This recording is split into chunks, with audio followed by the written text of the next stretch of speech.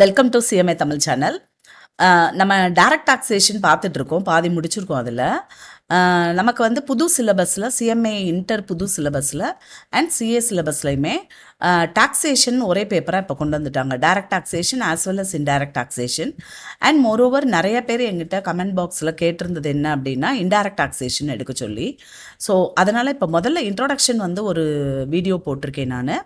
அதுக்கப்புறமா நம்ம Levy and collection of tax ஒரு வீடியோவாகவும், time of supply, value of supply, input tax credit, அப்புறம் computation of tax liability அது ஒரு வீடியோவாகவும், அப்புறம் அடுத்து வர தியரி இன்னொரு வீடியோவாகவும் போடலாம் அப்படின்னு பிளான் வச்சுருக்கேன் நான். ஸோ அதுபடி இப்போ ஃபர்ஸ்ட் யூனிட் வந்து நம்ம தியரி எல்லாத்தையும் நம்ம எடுத்திருக்கோம். ஆக்சுவலி இந்த இன்டைரக்ட் டாக்ஸேஷனை எப்படி பிரிச்சிருக்காங்க அப்படின்னா 3 மாடியூலாக பிரிச்சிருக்காங்க. 4th module, 5th module and 6th module. First 3 module வந்து நமக்கு டைரக்ட் டாக்ஸேஷன். இன்டைரக்ட் டாக்ஸேஷனில் ஒரு 3 மாடியூல். 4th மாடியூல் வந்து deals with indirect டாக்ஸேஷனோட introduction, direct டாக்ஸேஷனுக்கும் indirect டாக்ஸேஷனுக்கும் உள்ள டிஃப்ரென்சஸ், அதுக்கப்புறம் ஜிஎஸ்டியோட இன்ட்ரோடக்ஷன். அந்த மாதிரி கொஞ்சம் நமக்கு அந்த இன்ட்ரோடக்ஷன் பார்ட்டாக நமக்கு மாடியூல் 4ல் இருக்குது. மாடியூல் 5ல் தான் நமக்கு உள்ள ஜிஎஸ்டிக்குள்ளே நம்ம போகிறோம். ஜிஎஸ்டி பற்றின எல்லா இன்ஃபர்மேஷனும் ரெஜிஸ்ட்ரேஷனில் ஆரம்பித்து பேமெண்ட் ஆஃப் டேக்ஸ் வரைக்கும் எல்லாமே நமக்கு வந்து இதுக்குள்ளே இருக்குது. இதில் மாடியூல் 5ல். இந்த மாடியூல் 5ல் வந்து என்ன ஒன்று பழைய சிலபஸில் இருக்கிறது இங்கே இல்லை அப்படின்னா பிளேஸ் ஆஃப் சப்ளை கண்டுபிடிக்கிறது இல்லை. மற்றபடி time of supply, value of supply, exemptions, RCM எல்லாமே இதுக்குள்ளே இருக்குது. அதுக்கடுத்து 6th module deals with customs law. So ஒவ்வொன்றா நம்ம பார்ப்போம். இப்போ வந்து நம்ம கொஞ்சம் இன்ட்ரோடக்ஷன் பார்க்கலாம். சப்ஜெக்டுக்குள்ளே போகலான்னு நான் நினைக்கிறேன். ஏற்கனவே நான் சொன்ன மாதிரி இன்டைரக்ட் டேக்ஸ் லாஸ் அதை வந்து நம்ம 3 மாடியூலாக நம்ம படிக்கிறோம். So 3 மாடியூலில் first module concept of indirect taxes. அந்த கான்செப்ட் ஆஃப் இன்டைரக்ட் டாக்ஸஸில் இன்றைக்கி நம்ம என்னென்ன பார்க்க போகிறோம் அப்படின்னா 4th மாடியூலில் 4.1 concept and features of indirect taxes, difference between direct and indirect taxes, background of erstwhile indirect taxes, constitutional validity of GST இப்படின்னு நம்ம 4 heading கீழே நம்ம படிக்க போகிறோம். ஸோ இன்டைரக்ட் டாக்ஸஸ் அதில் ஒரு பார்ட்டு தான் GST. ஸோ நம்ம வந்து ஃபஸ்ட்டு இன்ட்ரோடக்ஷன் பார்க்குறோம், அதுக்குரிய கான்செப்ட்ஸ் நம்ம பார்க்கணும். ஓகே பாருங்க, ஃபர்ஸ்ட் நம்ம பார்க்க போகிறது கான்செப்ட் ஆஃப் இன்டைரக்ட் டாக்ஸஸ். இதுக்கு முன்னாடி நமக்கு அந்த டாக்ஸ்னா என்ன அப்படிங்கிற இன்ட்ரோடக்ஷன் நமக்கு தெரியணும்.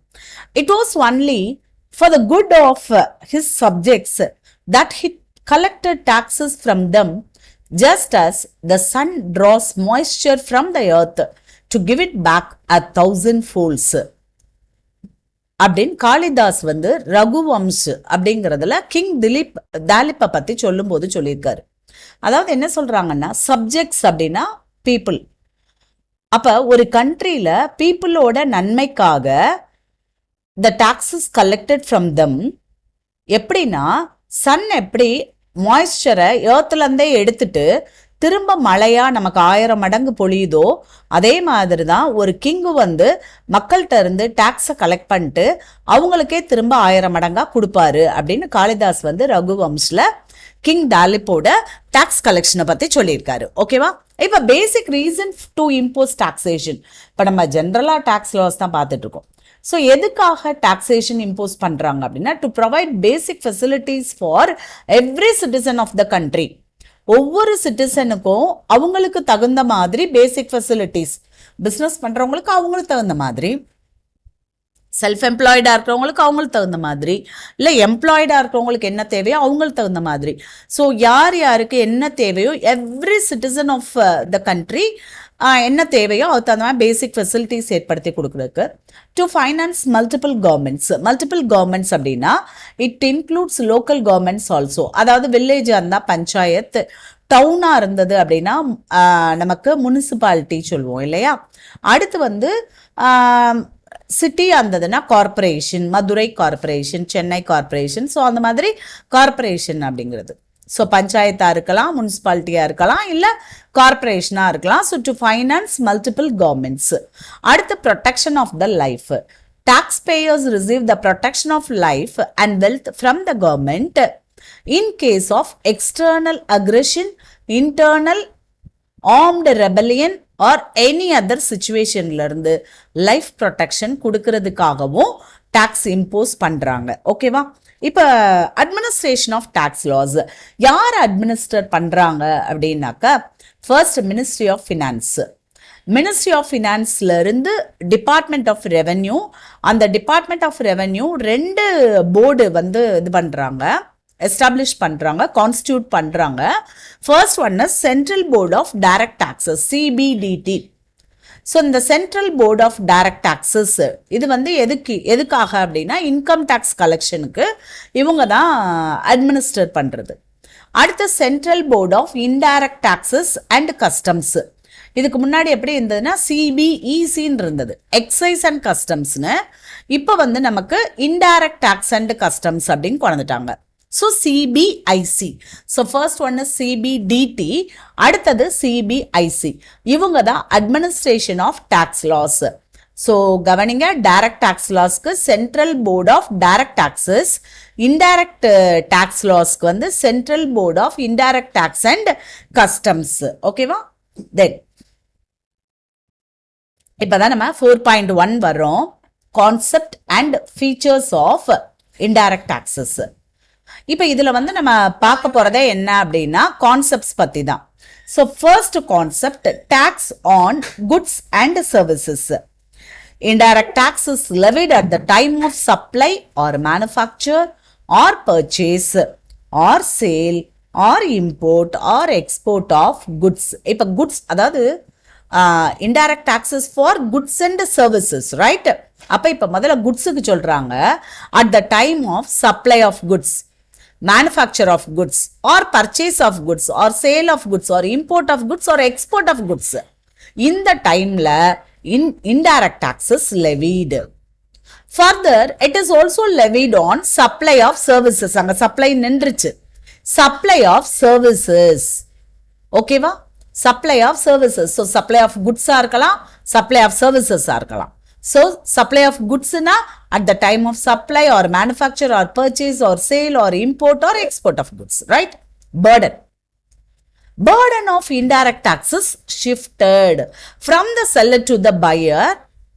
Okay, the buyer may be the wholesaler, then wholesaler to retailer, retailer to ultimate customer. So it is ultimately borne by the consumer, ultimate consumer.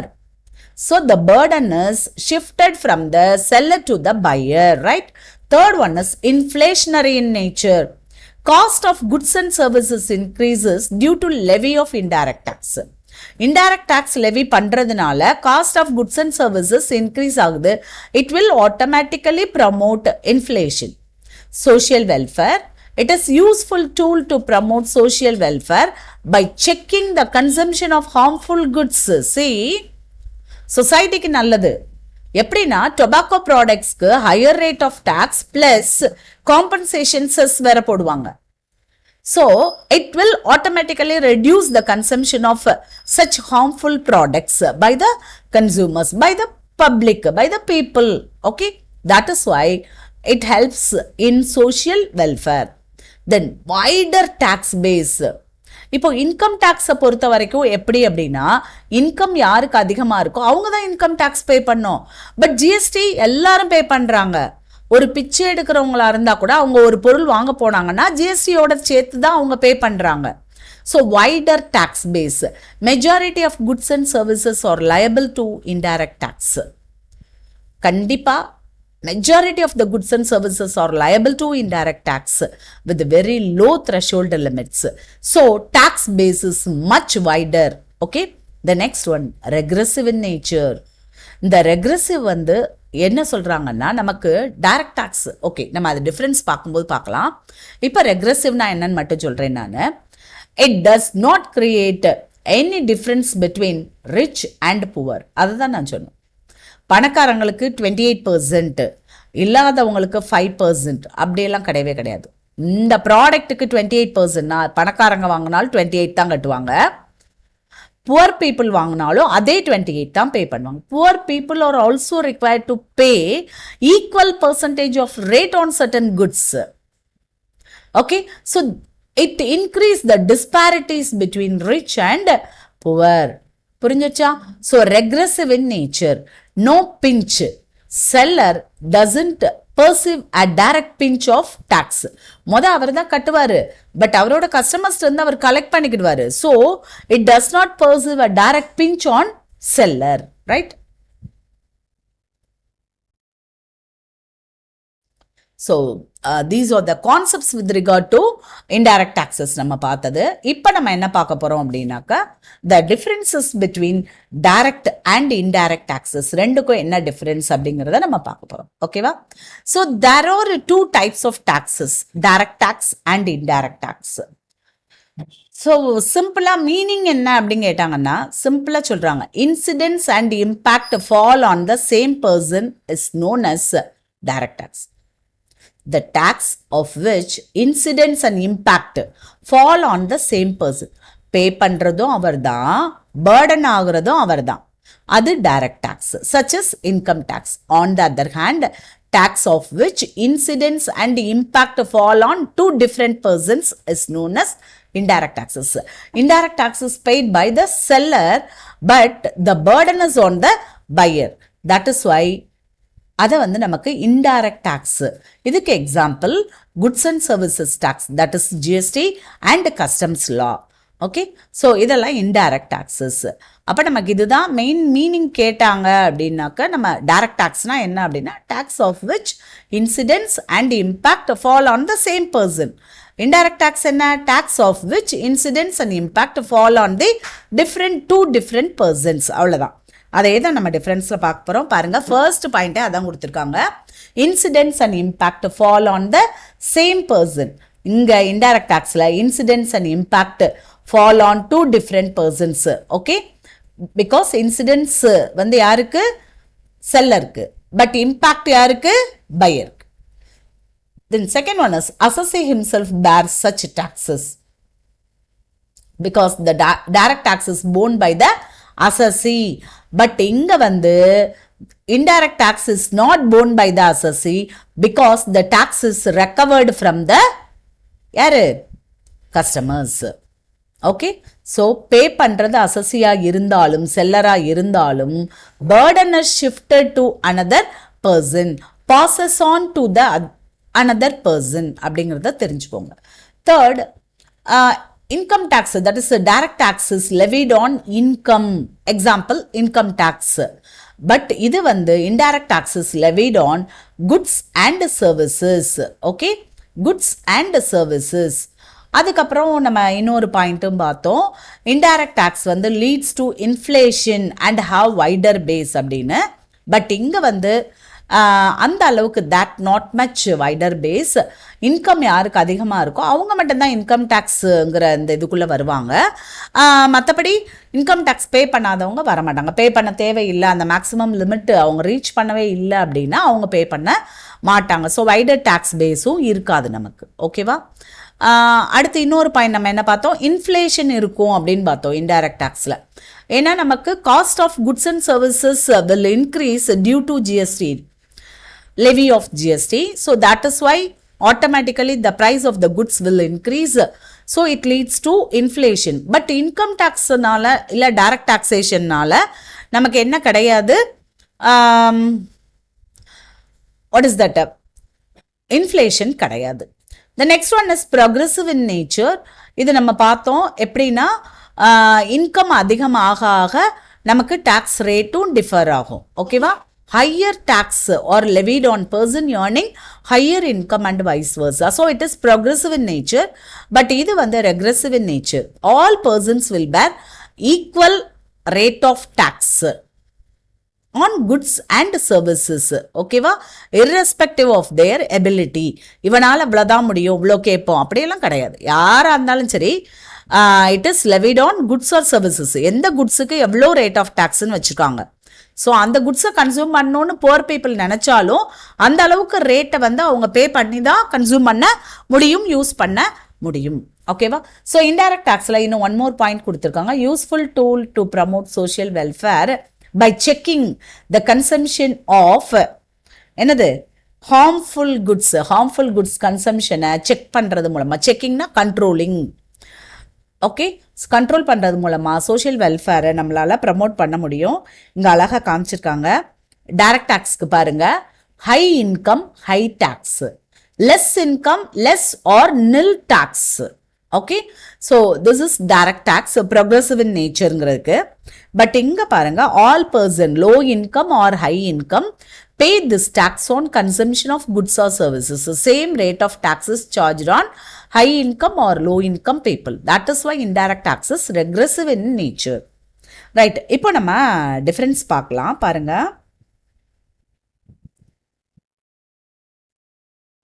First point, நான் ஏற்கனவே சொல்லியிருக்கேன், நீங்கள் எல்லாத்தையும் உட்காந்து மனப்பாடம் பண்ணணும் அப்படிங்கிற அவசியமே கிடையாது.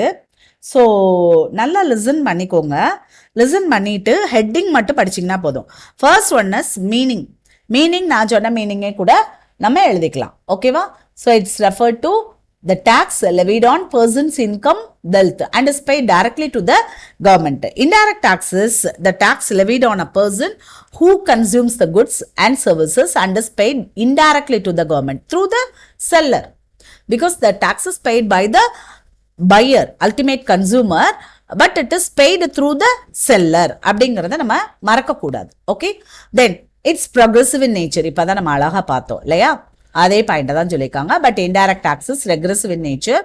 ஆல் த பர்சன்ஸ் வில் பேர் equal rate of tax. Then falls on the same person. அதாவது incidents and impact fall on the same person. But எங்க incidents and impact fall on two different persons பார்த்தோம் இல்லையா? இதுக்கு example income tax பாருங்க, income tax. இதுக்கு example GST customs duty. அடுத்து tax evasion is possible here, but tax evasion is hardly possible because it is already included in the price of the goods or services. So tax evasion is not possible. Okay, the next one, direct tax helps in reducing the inflation, but it increases the inflation. It helps to promote inflation. Inflation promote பண்ணுது. ஓகேவா? Then next one is imposition and collection. So it is imposed and collected from the same person, but here it is imposed and collected from consumers of goods and services, but paid and deposited by the assessee, right? Okay, then next one is burden cannot be shifted to any person in direct tax, but the burden of paying taxes shifted from the seller to the buyer. Okay, then last one is event. Tax, it is taxable on the taxable income of the assessee. Assessee oda taxable income la charge பண்றாங்க. It is charged. But இங்க வந்து எப்ப அப்படின்னா supply of goods and services அப்ப, goods and services supply அப்ப. ஓகேவா? So these are the differences between direct tax and indirect taxes. First meaning எழுதிக்கோங்க. Then nature, progressive, regressive, incidence and impact fall on the same person on two different persons. Example for direct taxation is income tax. Example for indirect taxation is GST and customs duty. Then tax evasion. Tax evasion is possible in direct tax. Tax evasion is hardly possible or not possible in indirect tax. Then it helps in reducing the inflation. Either direct tax. Indirect tax helps to promote inflation, right? Then direct tax is imposed on and collected from the same person, but here it is imposed and collected from consumers, but paid by the assessee. The next one, the burden cannot be shifted to anybody in direct taxation, but in indirect taxation, the burden is shifted from the seller to the buyer. Then last one is event.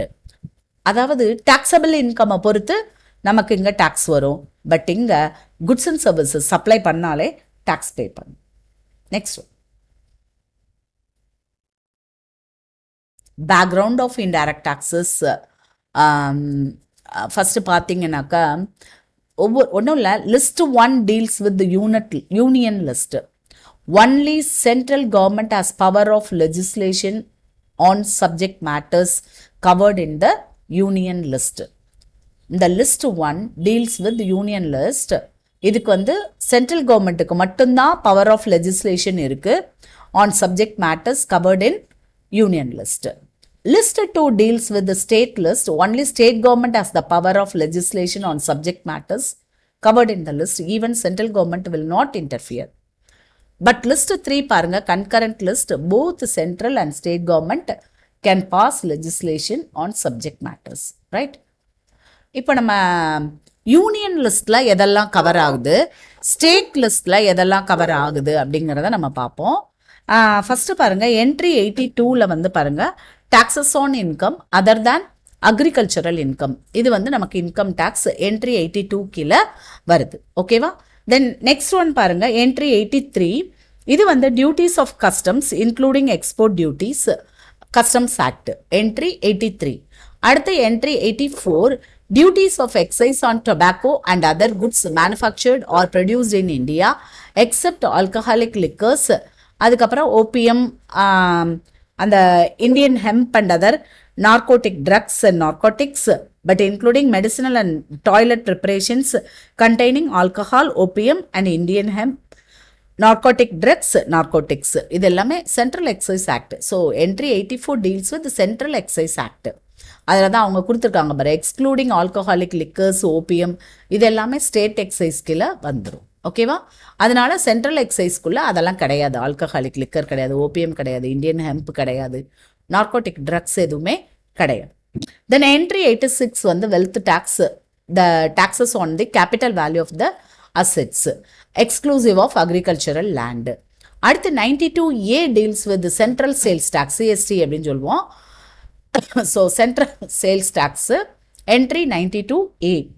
ஓகேவா? அடுத்து entry 92C வந்து service tax. அடுத்து வந்து entry 97 deals with நமக்கு என்னது, list 2 R list 3 including any tax not mentioned in either of those list. அதில் எதுவும் நமக்கு இல்லாத டேக்ஸ் ஏதாவது இருந்ததுன்னா அது entry 97. So entry 82 income tax, entry 83 customs act, entry 84 central exercise act, entry 86 வந்து வெல்த் டேக்ஸ், 92A சிஎஸ்டி, தென் 92C service tax, 97 வந்து any tax not mentioned in the above list. Okay, தென் இந்த சைடு நம்ம state list, அதாவது நம்ம என்ன பார்த்தோம், list 2ன்னு பார்த்தோம் இல்லையா, state government has the power of legislation அப்படின்னு. So entry 54 state level wired, value added tax. அது அடுத்து வந்து என்ட்ரி 46 வந்து taxes on agricultural income, entry 60 professional tax, taxes on professionals. அடுத்து வந்து ட்ரேடாக இருக்கலாம், காலிங்ஸ் அண்ட் எம்ப்ளாய்மெண்ட் டேக்ஸ்னு சொல்லுவாங்க இது பேர். ஸோ ப்ரொஃபஷனல் டேக்ஸ், இது வந்து என்ட்ரி 60. அடுத்து என்ட்ரி 51 என்ன அப்படின்னு பார்த்தாக்கா, டியூட்டிஸ் ஆஃப் எக்ஸைஸ், அதாவது நம்ம ஸ்டேட் எக்ஸைஸ்ன்னு சொல்லலாம். பாருங்க, alcoholic liquor, OPM, Indian hemp, அங்கே நம்ம சென்ட்ரல் எக்ஸைஸில் எதெல்லாம் கிடையாதுன்னு பார்த்தோமோ அது எல்லாமே நமக்கு இங்கே வந்துடும். Okay,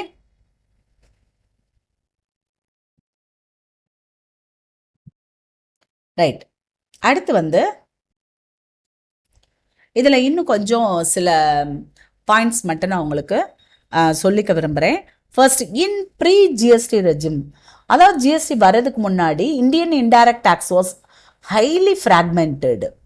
Center and states were separately taxing goods and services. Center தனியாக போடுது டேக்ஸு, ஸ்டேட்டும் போட்டுச்சு நிறைய. It was highly fragmented. அப்போது there were many taxes like excise duty, service tax, VAT, central sales tax, அப்புறம் purchase tax, entertainment tax, octroi அப்படின்னு நிறைய taxes இருந்தது. நான் இன்டைரக்ட் டேக்ஸ்லாம் முந்தைய எடுத்திருக்கேன், எல்லாமே எடுத்திருக்கேன். ஆக்ட்ராய், கஸ்டம்ஸ் லாவும் எடுத்திருக்கேன், சென்ட்ரல் எக்ஸைஸ், ஸ்டேட் எக்ஸைஸ் எல்லாம் வரும், வேட்டு எல்லாமே இருக்கும் அதுக்குள்ளே, சர்வீஸ் டேக்ஸ் எல்லாம் சேர்ந்தது தான் இன்டைரக்ட் டாக்ஸஸாக இருந்தது. ஸோ அந்த அளவுக்கு இட் வாஸ் ஹைலி ஃப்ராக்மெண்டடாக இருந்தது. In addition there was multiplicity of tax rates. Tax ரேட்டும் பார்த்தா அந்த மாதிரி ஒரு multiple tax rates, loss and procedures எல்லாமே ஹெவி கம்ப்ளைண்ட்ஸ் பர்டன் இருந்தது. Imposition of tax on tax, இது இன்னொரு பிரச்சனை. அதாவது ஒரு 10,000 rupeesக்கு ஒரு பொருளை விற்கிறான், 10% டேக்ஸ்னா 1000 ரூபாய் டேக்ஸ் கட்டியிருப்பான். அடுத்த ஆளுக்கு, அதாவது நம்ம ஹோல்சேல் மேனுஃபேக்சரர் 10,000 ரூபாய்க்கு பொருளை விற்கிறாருன்னா 1000 ரூபாய் டேக்ஸ் பே பண்ணியிருக்காரு. இப்போ அடுத்த ஆளுக்கு போத்தில் 11,000 rupees ஒர்த்து, அவன் ஒரு 2,000 ரூபாய் ப்ராஃபிட் வைக்கிறான்னா திரும்ப 13,000க்கு டேக்ஸ் சார்ஜ் பண்ணாங்க. புரியுதா? அப்போ டேக்ஸ் 1000 ரூபாய் பே பண்ணதுக்கு திரும்ப இன்னொரு 10%. அந்த மாதிரி டேக்ஸ் ஆன் டேக்ஸ் பேர்டனும் இருந்தது. ஓகேவா? அதை தான் சொல்கிறாங்க. இப்போ இங்கே வந்து நமக்கு இட் வாஸ் ஹைலி ஃப்ராக்மெண்டட் ஒரு பாயிண்ட்டு, அதை நம்ம மறக்கக்கூடாது. see, highly fragmented. Second, multiplicity of tax rates. Third வந்து tax imposition of tax on tax, ரொம்ப முக்கியமான பாயிண்ட். தென் இன்புட் டேக்ஸ், அந்த இன்புட் டேக்ஸ் கிரெடிட் இப்போ அவைல் பண்ணலாம் அப்படின்னு சொல்கிறாங்க இல்லையா, அந்த செயினே ப்ரோக் ஆயிரும் எப்போனா as goods moved from one state to another. ஒரு ஸ்டேட்லேருந்து இன்னொரு ஸ்டேட்டுக்கு மூவ் ஆகுச்சுன்னா அந்த செயின் பிரேக் ஆயிரும். அந்த இன்புட் டேக்ஸ் கிரெடிட் வந்து அவைல் பண்ண முடியாமல் போயிடும், resulting in hidden cost for the business. அப்போ என்ன செய்வாங்க, அதையும் சேர்த்து நமக்கு தானே வைப்பாங்க. ஓகேவா? So input tax credit chain broke. எப்போ goods moved from one state to another, right? Further, pre-GST, there were tax, நல்லா கவனிக்கணும், there were tax knackers at every interstate border, creating bottlenecks in interstate transport of goods. அதாவது அந்த state பார்டரை தாண்டும் போது அங்கே ஒரு tax. So இந்த மாதிரி கழுத்து பிடிச்சிட்டு அந்த மாதிரி டாக்ஸ் போட்டுட்டு இருந்தாங்க. லாஜிஸ்டிக்ஸ் செக்டார்ஸ் ரிமைண்ட் இன்எஃபிஷியன்ட், அவங்க இன்எஃபிஷியண்ட்டாக இருந்தாங்க. Every state was effectively a distinct market for the industry as well as consumer. Industry's choice of locating factories or warehouses were highly influenced by the prevailing tax regime. டாக்ஸை பார்த்துட்டு அதுக்கு தகுந்த மாதிரி தான் இண்டஸ்ட்ரியை எந்த ஸ்டேட்டில் நம்ம ஆரம்பிக்கிறதுங்கிறதே யோசித்தாங்க. This mat our industry அன்காம்படிட்டிவ். எப்படி கம்பீட் பண்ண முடியும், யார் கூட போய் கம்பீட் பண்ணுறது, இவ்வளோ டேக்ஸ்னா. ஸோ டு கர்ப் ஆல் தீஸ், இது எல்லாத்தையும் தடுக்கிறதுக்காக தான் goods and services டேக்ஸ்னு one nation one tax அதை வந்து நமக்கு இன்ட்ரடியூஸ் பண்ணியிருக்காங்க. ஓகேவா? ஸோ இதுதான், இது வந்து நம்ம என்ன பார்த்தோம் அப்படின்னா அந்த cascading effect of tax. Tax on tax இருக்கு இல்லையா, என்ன அர்த்தம் டேக்ஸ் ஆன் டேக்ஸ்னா என்ன சொன்னேன், ஏற்கனவே நம்ம ஒரு டேக்ஸ் பே பண்ணியிருப்போம் ரைட்டா, அந்த டேக்ஸுக்கு இன்னொரு டேக்ஸ் வரும், அதை ஒரு எக்ஸாம்பிளோட கொடுத்துருக்காங்க பார்க்கலாம்.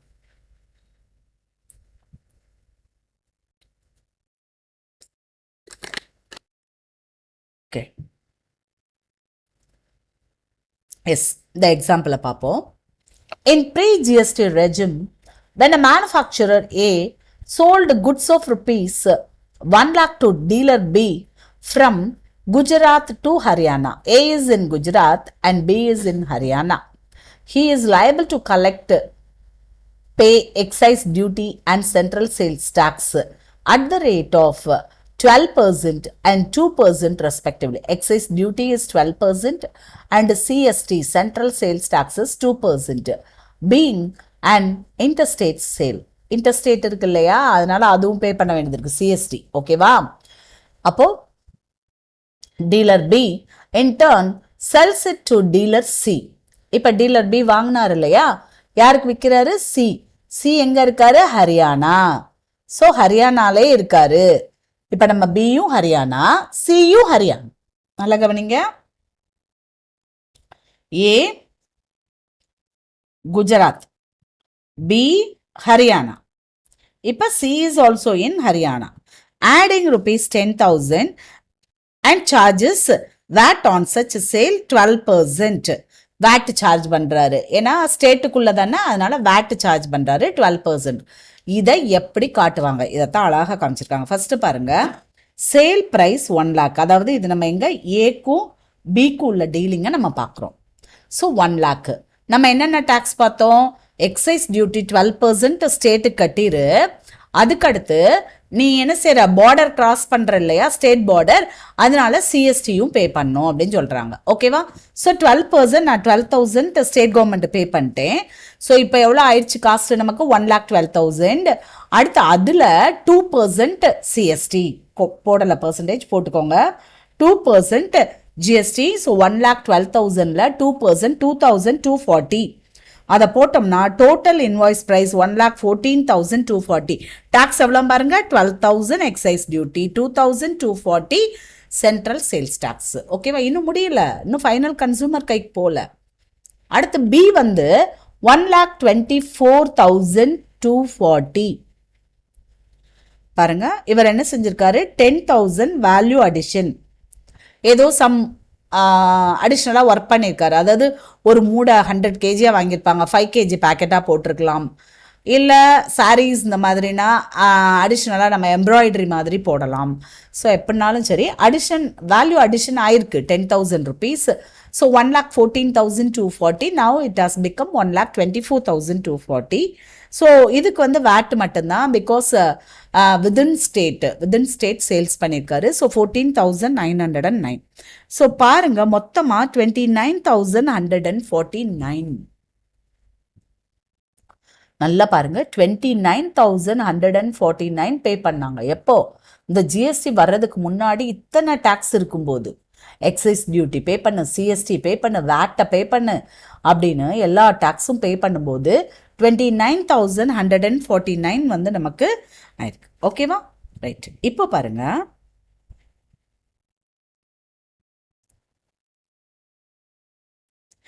கரெக்டாக நம்ம பார்த்தோம் இல்லையா? 12,000, அடுத்து 12,000. நல்லா கவனிக்கணும், 12,000ல ஒரு 12% பே பண்ணிட்டோம் நம்ம, ரைட்? ஸோ 12,000ல 12% பே பண்ணது 1,440. ஓகே. அடுத்து வந்து சிஎஸ்டி வந்து 2,240ல ஒரு 12% 269.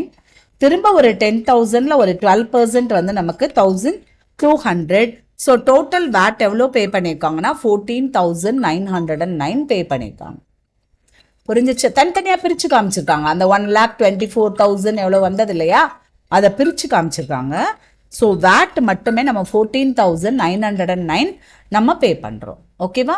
ரைட். இப்போ ஜிஎஸ்டி வந்ததுக்கு அப்புறமா எப்படி இருக்கு அப்படிங்கிறத பார்க்கலாம். Same transaction. ஏபி வந்து நமக்கு inter state supply, but BNC வந்து இன்ட்ரா ஸ்டேட், அதாவது வித்தின் ஸ்டேட்.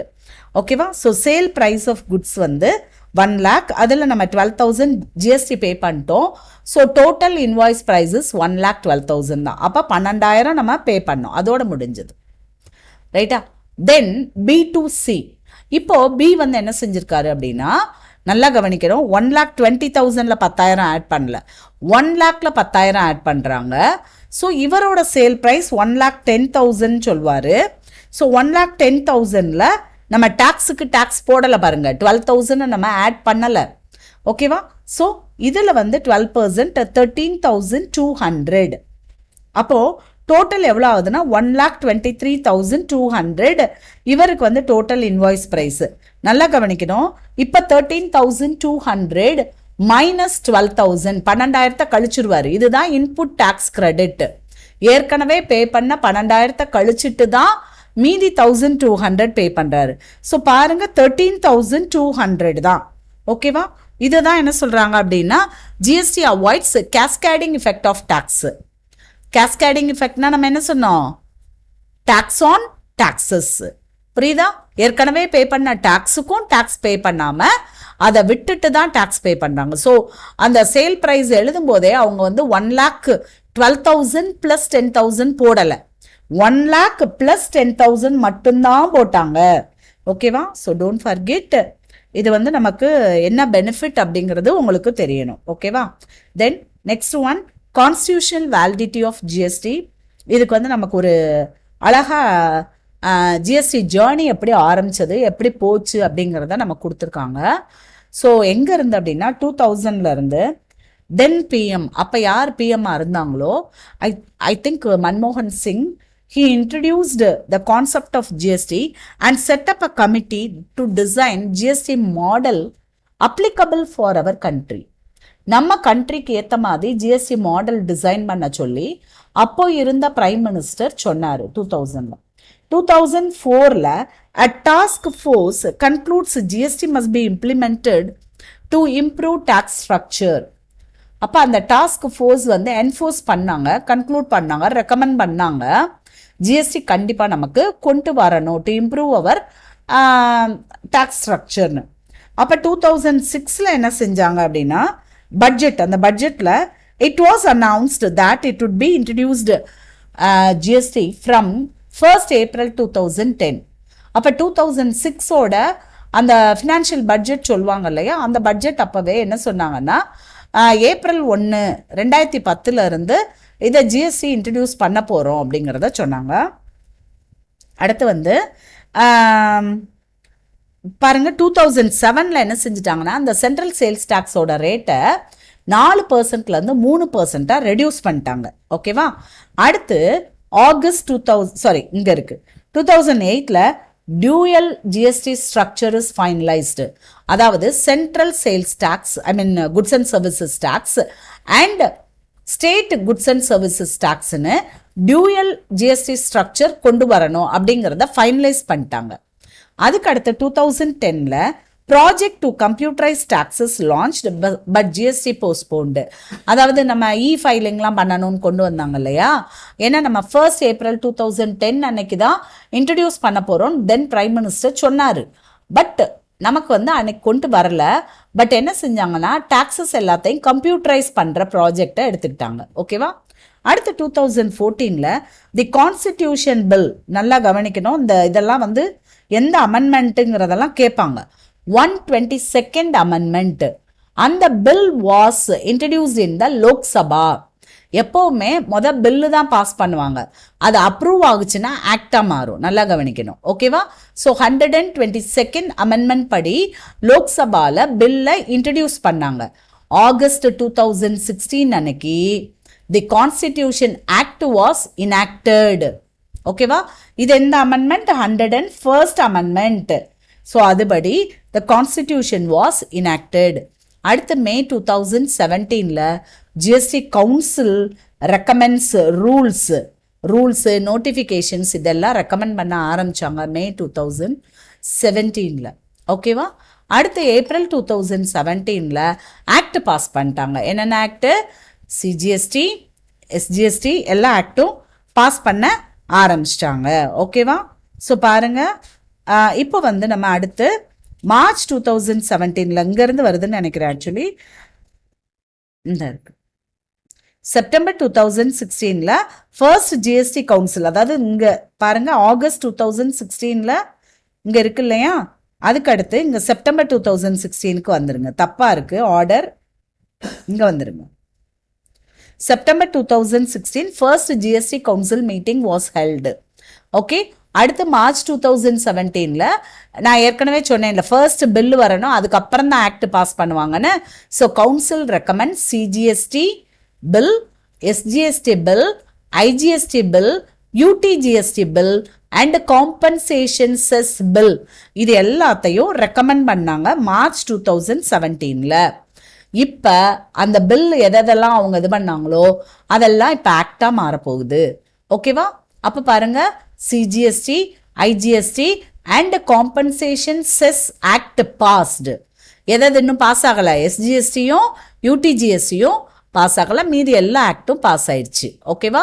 அடுத்து மே 2017ல ஜிஎஸ்டி கவுன்சில் ரெக்கமெண்ட்ஸ் ரூல்ஸ். அதுக்கடுத்து திரும்ப இங்கே வந்துருங்க ஜூனுக்கு, மேக்கு அடுத்து ஜூனுக்கு வந்துருங்க. பாரு, June 2017ல all states accept Jammu and Kashmir past there SGST and UTGST ரெண்டையுமே பாஸ் பண்ணாங்க. ஓகேவா? ஜூனில் ஆக்டை பாஸ் பண்ணிட்டாங்க. மீதி எல்லாமே நமக்கு ஏப்ரல்லையே பாஸ் ஆயிடுச்சு act. But SGST and UTGST மட்டும் ஜூன் 2017ல, அதுவும் ஜம்மு அண்ட் காஷ்மீர் தவிர மீதி எல்லா ஸ்டேட்ஸும். அதுக்கடுத்து 1st ஜூலை அன்னைக்கு ஜிஎஸ்டி லான்ச் பண்ணிட்டாங்க. 1st ஜூலை 2017, தூக்கத்தில் அடிச்சு எழுப்பி விட்டு கேட்டாலும் சொல்ல தெரியும்.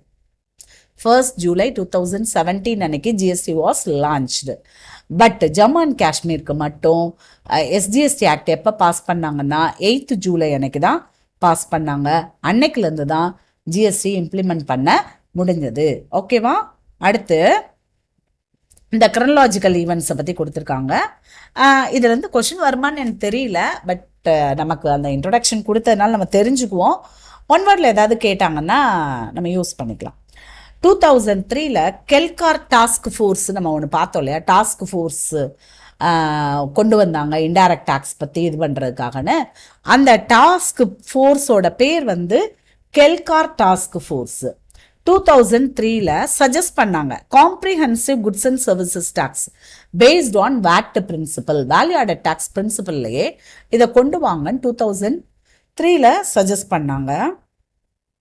அப்போ proposal to introduce national level goods and services tax by April 1st 2010 was first mooted in the budgetல 2006-7ல என்ன செஞ்சாங்க ஃபர்ஸ்ட் ஏப்ரல் 2010ல இருந்து ஜிஎஸ்டி காம்ப்ரிஹென்சிவ் ஜிஎஸ்டி கொண்டு வந்துருவோம் அப்படின்னு கொண்டாங்க.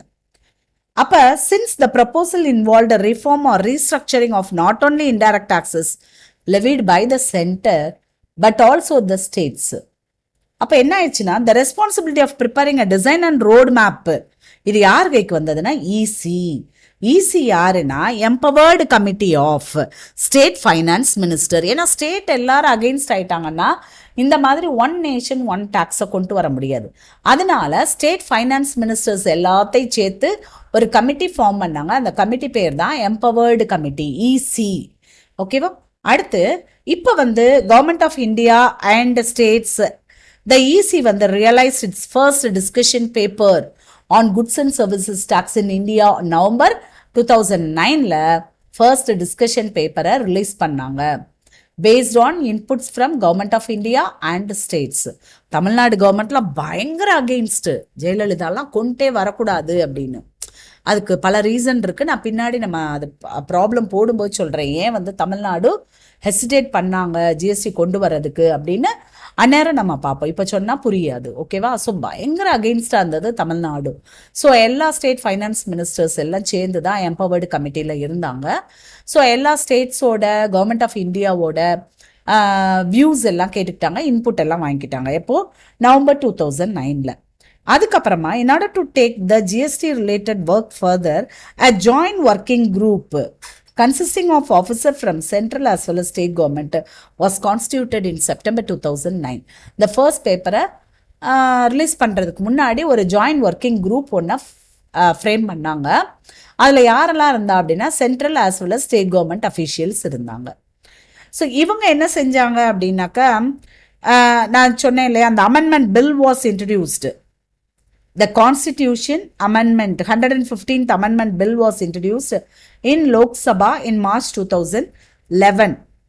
அப்போ the bill was referred to the Standing Committee, கவனிக்கணும், Standing Committee of Finance of the Parliament for examination and report.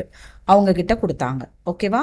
Meanwhile, அதுக்கு நடுவில் the decision taken in a meeting between the Union Finance Minister and EC of State Finance Ministers. இவங்க consult பண்ண அந்த meeting நடந்தது என்னைக்குன்னா 8th November 2012 அன்னைக்கு.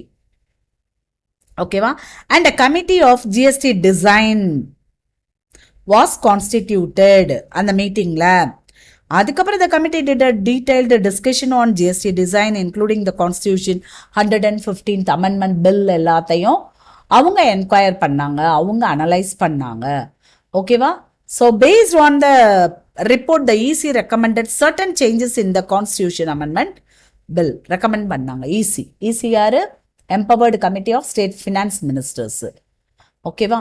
அதுக்கு அடுத்து the EC in the Bhubaneswar meeting also decided to constitute 3 committees of officers to discuss and report on various aspects. வேற ஆஸ்பெக்ட்ல ஜிஎஸ்டியை பற்றி enquire பண்ணுறதுக்கு 3 கமிட்டி ஃபார்ம் பண்ணாங்க. எப்போ? Empowered committee meeting at Bhubaneswar. அப்போ committee on place of supply rules, அதுக்குன்னே தனி committee. அடுத்து committee on dual control threshold and exemptions, committee on IGST and GST on imports. இதை பற்றியெல்லாம் டிஸ்கஸ் பண்ணுறதுக்கு தனித்தனி கமிட்டி வந்து அப்பாயிண்ட் பண்ணாங்க. த parliamentary standing committee submitted its report இன் ஆகஸ்ட் 2013 இன் லோக்சபா. ஓகேவா? அதுக்கப்புறமா அக்செப்ட் பண்ணிட்டு அந்த பில்லை வந்து என்னென்ன ரிவைஸ் பண்ணணுமோ பண்ணுங்க. ஓகே, நெக்ஸ்ட் அடுத்து என்னாச்சுன்னு பாருங்க.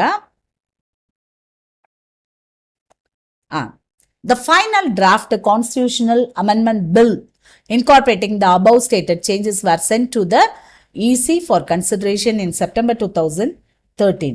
அப்போ அந்த ஈசி என்ன செஞ்சாங்க அப்படின்னாக்கா,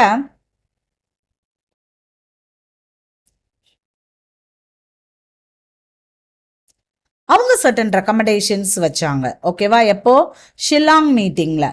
ஷில்லாங்கில் ஒரு மீட்டிங் போட்டு நவம்பர் 2013ல் ஒரு மீட்டிங் போட்டாங்க, அதுபடி சர்டன் ரெக்கமெண்டேஷன்ஸ் வச்சாங்க. ஸோ த ரிவைஸ்டு டிராஃப்டை எப்போ அனுப்புனாங்கன்னா மார்ச் 2014. அதுக்கடுத்து லோக்சபாவில் நமக்கு என்ன செஞ்சாங்க அப்படின்னாக்க 115th constitutional bill for the introduction of GST introduced in the Lok Sabha. June 2014, the draft Constitution Amendment Bill was sent to the EC after approval of the new government. Government புதுசு மாறிச்சு, மாறினோடனே amendment பில்லை அனுப்பி விட்டாங்க. Based on a broad consensus reached with empowered committee என்ன செஞ்சாங்கன்னா 17/12/2014 approved the proposal for introduction of bill. ஓகேவா? So இதை வந்து it was passed by the Lok Sabha on 6/5 May 2015 அன்னைக்கு பண்ணாங்க. ஸோ இது மாதிரி நமக்கு ஒவ்வொரு ஸ்டேஜாக வந்து தான் என்ன வந்தது, கடைசியில் நமக்கு ஜிஎஸ்டி பில் எல்லாமே ஜிஎஸ்டி ஆக்டாக கன்வெர்ட் ஆகுச்சு. அதுக்கு தான் நம்ம அழகாக அந்த இதுலேயே பார்த்துட்டோம். பட் ஆர்டர் கொஞ்சம் மாறி இருக்கு, பார்த்து படிங்க. ஓகேவா? சரி, நம்ம இப்போ வந்து ஃபர்ஸ்ட் யூனிட் அப்படின்னு கூட சொல்லலாம், இல்லை மாடியூல். அதாவது நம்ம பார்த்தோம் indirect டாக்ஸஸில் 4th module, 5th module and 6th மாடியூல்னு இருக்குன்னு. இப்போ நம்ம 4th மாடியூல் முடிச்சிட்டோம். அடுத்து நம்ம 5th மாடியூல் பார்ப்போம். ஓகே, நம்ம அடுத்ததாக இப்போ மாடியூல் 5க்கு வந்துட்டோம். Goods and service tax loss, GST loss. So இந்த மாடியூலில் நம்ம என்னென்ன கவர் பண்ண போகிறோம் அப்படின்னா, introduction to GST law, Levy and collection of CGST and IGST, அப்புறம் வந்து time and value of supply, input tax credit, computation of tax liability, registration, tax invoice, இவே bill, அப்புறம் returns and payment of taxes இப்படின்னு நம்ம படிக்க போகிறோம். So இதில் வந்து நம்ம ஃபஸ்ட்டு நம்ம introduction to GST லாவும் Levy and collection of CGST and ஐஜிஎஸ்டியில் இருக்க தியரியும் பார்த்துடலாம். இப்போ நம்ம ஃபஸ்ட்டு வந்து இன்ட்ரோடக்ஷன் டு ஜிஎஸ்டி லா பார்க்க போகிறோம். அதுக்கு முன்னாடி நம்ம முந்தின மாடியூலில் வந்து என்ன பார்த்தோம் அப்படின்னா, இன்டைரக்ட் டாக்ஸேஷனை பற்றி பார்த்தோம். எந்தெந்த டாக்ஸஸ்லாம் சப்சியூம் பண்ணியிருக்கு நம்மளோட goods and services tax. So அது எல்லாத்தையும் நம்ம இப்போ பார்க்க போகிறோம். அதாவது குட்ஸ் அண்ட் சர்வீசஸ் டேக்ஸ்க்குள்ளே வந்திருக்கோம். இன்டைரக்ட் டாக்ஸேஷனை ரெண்டாக பிரிக்கிறோம், goods and services tax and customs loss. So இப்போ வந்து நம்ம குட்ஸ் அண்ட் சர்வீசஸ் டேக்ஸ் லாஸை பற்றி படிக்க போகிறோம். ஓகேவா? ஸோ இதில் நம்ம என்ன பார்க்க போகிறோம்னு பார்ப்போம். ஃபர்ஸ்ட் வந்து இன்ட்ரோடக்ஷன், எப்படி வந்து இந்த அமெண்ட்மெண்ட்டில் என்னென்ன கொண்டு வந்தாங்க, அதுக்கு முன்னாடி இந்த ஜிஎஸ்டி கவுன்சில் என்னது, அதோட ஃபங்க்ஷன்ஸ் என்ன அப்படிங்கிறதெல்லாம் பார்க்கலாம் நம்ம. ஸோ இதில் ஃபர்ஸ்ட் நம்ம பார்க்க போகிறது GST council, constitution of GST council. So article 279 subsection ஏ படி நமக்கு எப்படி இந்த ஜிஎஸ்டி கவுன்சிலை கான்ஸ்டியூட் பண்ணாங்க, இதில் யாரெல்லாம் மெம்பர்ஸாக இருப்பாங்க அப்படிங்கிறத தான் நம்ம பார்க்க போகிறோம். ஸோ அதாவது கான்ஸ்டிடியூஷன் ஆக்ட் 2016 கமெண்ட்ஸ் பண்ண 60 நாளைக்குள்ள the president constitute a council to be called as GST council, அதாவது goods and services tax council.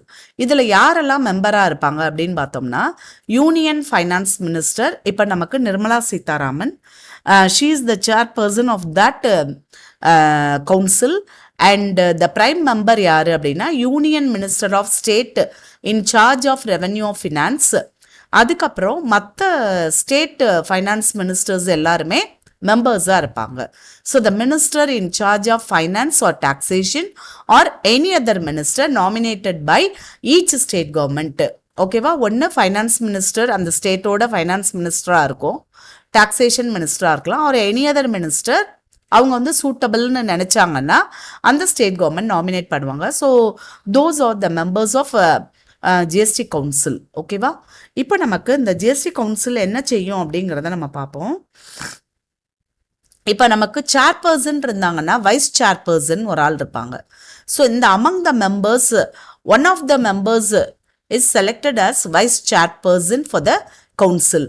இது வந்து நமக்கு ஒவ்வொரு மீட்டிங், எத்தனையோ மீட்டிங் நடந்துட்டு இருக்கு ஜிஎஸ்டி கவுன்சில் மீட்டிங். ஸோ அந்த மீட்டிங்கில் வச்சு கூட டிசைட் பண்ணிடுவாங்க. ஓகே, இப்போ வந்து த goods and service tax council shawl make recommendations to the union and states. யூனியனுக்கும் recommendation கொடுப்பாங்க, ஸ்டேட்டுக்கும், தட் மீன்ஸ் சிஜிஎஸ்டி ஐஜிஎஸ்டிக்கும் ரெக்கமெண்டேஷன்ஸ் இருக்கும், எஸ்ஜிஎஸ்டி அண்ட் யூடிஜிஎஸ்டிக்கும் ரெக்கமெண்டேஷன்ஸ் இருக்கும். ஆன் வாட் அப்படிங்கிறத நம்ம பார்க்க போகிறோம். On taxes, cesses, surcharges levied by the union and the states and local bodies. எல்லாருக்கும் தான். So first point, taxes, cesses and surcharges levied by the union, states and local bodies. Second, the goods and services may be subjected to or exempted from. எந்தெந்த பொருள் எந்தெந்த சர்வீஸ்க்கெலாம் GST உண்டு, எதுக்கெல்லாம் exemption அப்படிங்கிறத decide பண்ணுறதும் இந்த கவுன்சில் மீட்டிங்கில் தான். And third one is GST tax loss principles. அடுத்து அப்போர்ஷன்மெண்ட் of goods and services tax Levitt on supplies. இது எல்லாத்தையும் டிசைட் பண்ணுறது ஜிஎஸ்டி கவுன்சில் தான். அதுக்கடுத்து த்ரெஷ்ஹோல்டு லிமிட் நம்ம பார்த்துருக்கோம். அதாவது 40 lakhs கேள்விப்பட்டிருப்பீங்கன்னு நினைக்கிறேன். 40 lakhsக்கு மேலே டர்ன் ஓவர் போகுச்சுன்னா நார்மல் ஸ்டேட்ஸில் இருக்கிறவங்க கம்பல்சரியாக ஜிஎஸ்டி ரெஜிஸ்டர் பண்ணணும். அதே இது special states like north eastern states இங்கே இருக்கிறவங்க எல்லாரும் 20 lakhsக்கு மேலே போனாலே ஜிஎஸ்டி கம்பல்சரியாக ரெஜிஸ்டர் பண்ணணும். That threshold limit is also decided in the GST council meeting. Okay,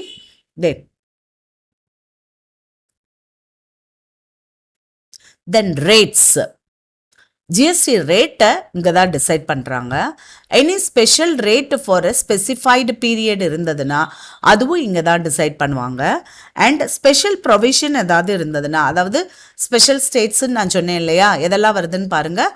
Arunachal Pradesh, Assam, Jammu and Kashmir, Manipur, Meghalaya, Mizoram, Nagaland, Sikkim, Tripura, Himachal Pradesh and Uttarakhand. So இந்த ஸ்டேட்ஸுக்கு எதுவும் ஸ்பெஷல் ப்ரொவிஷன் கொண்டு வர்றாங்க அப்படின்னா that will also be decided in GST Council meeting and any other matters relating to the goods and services tax.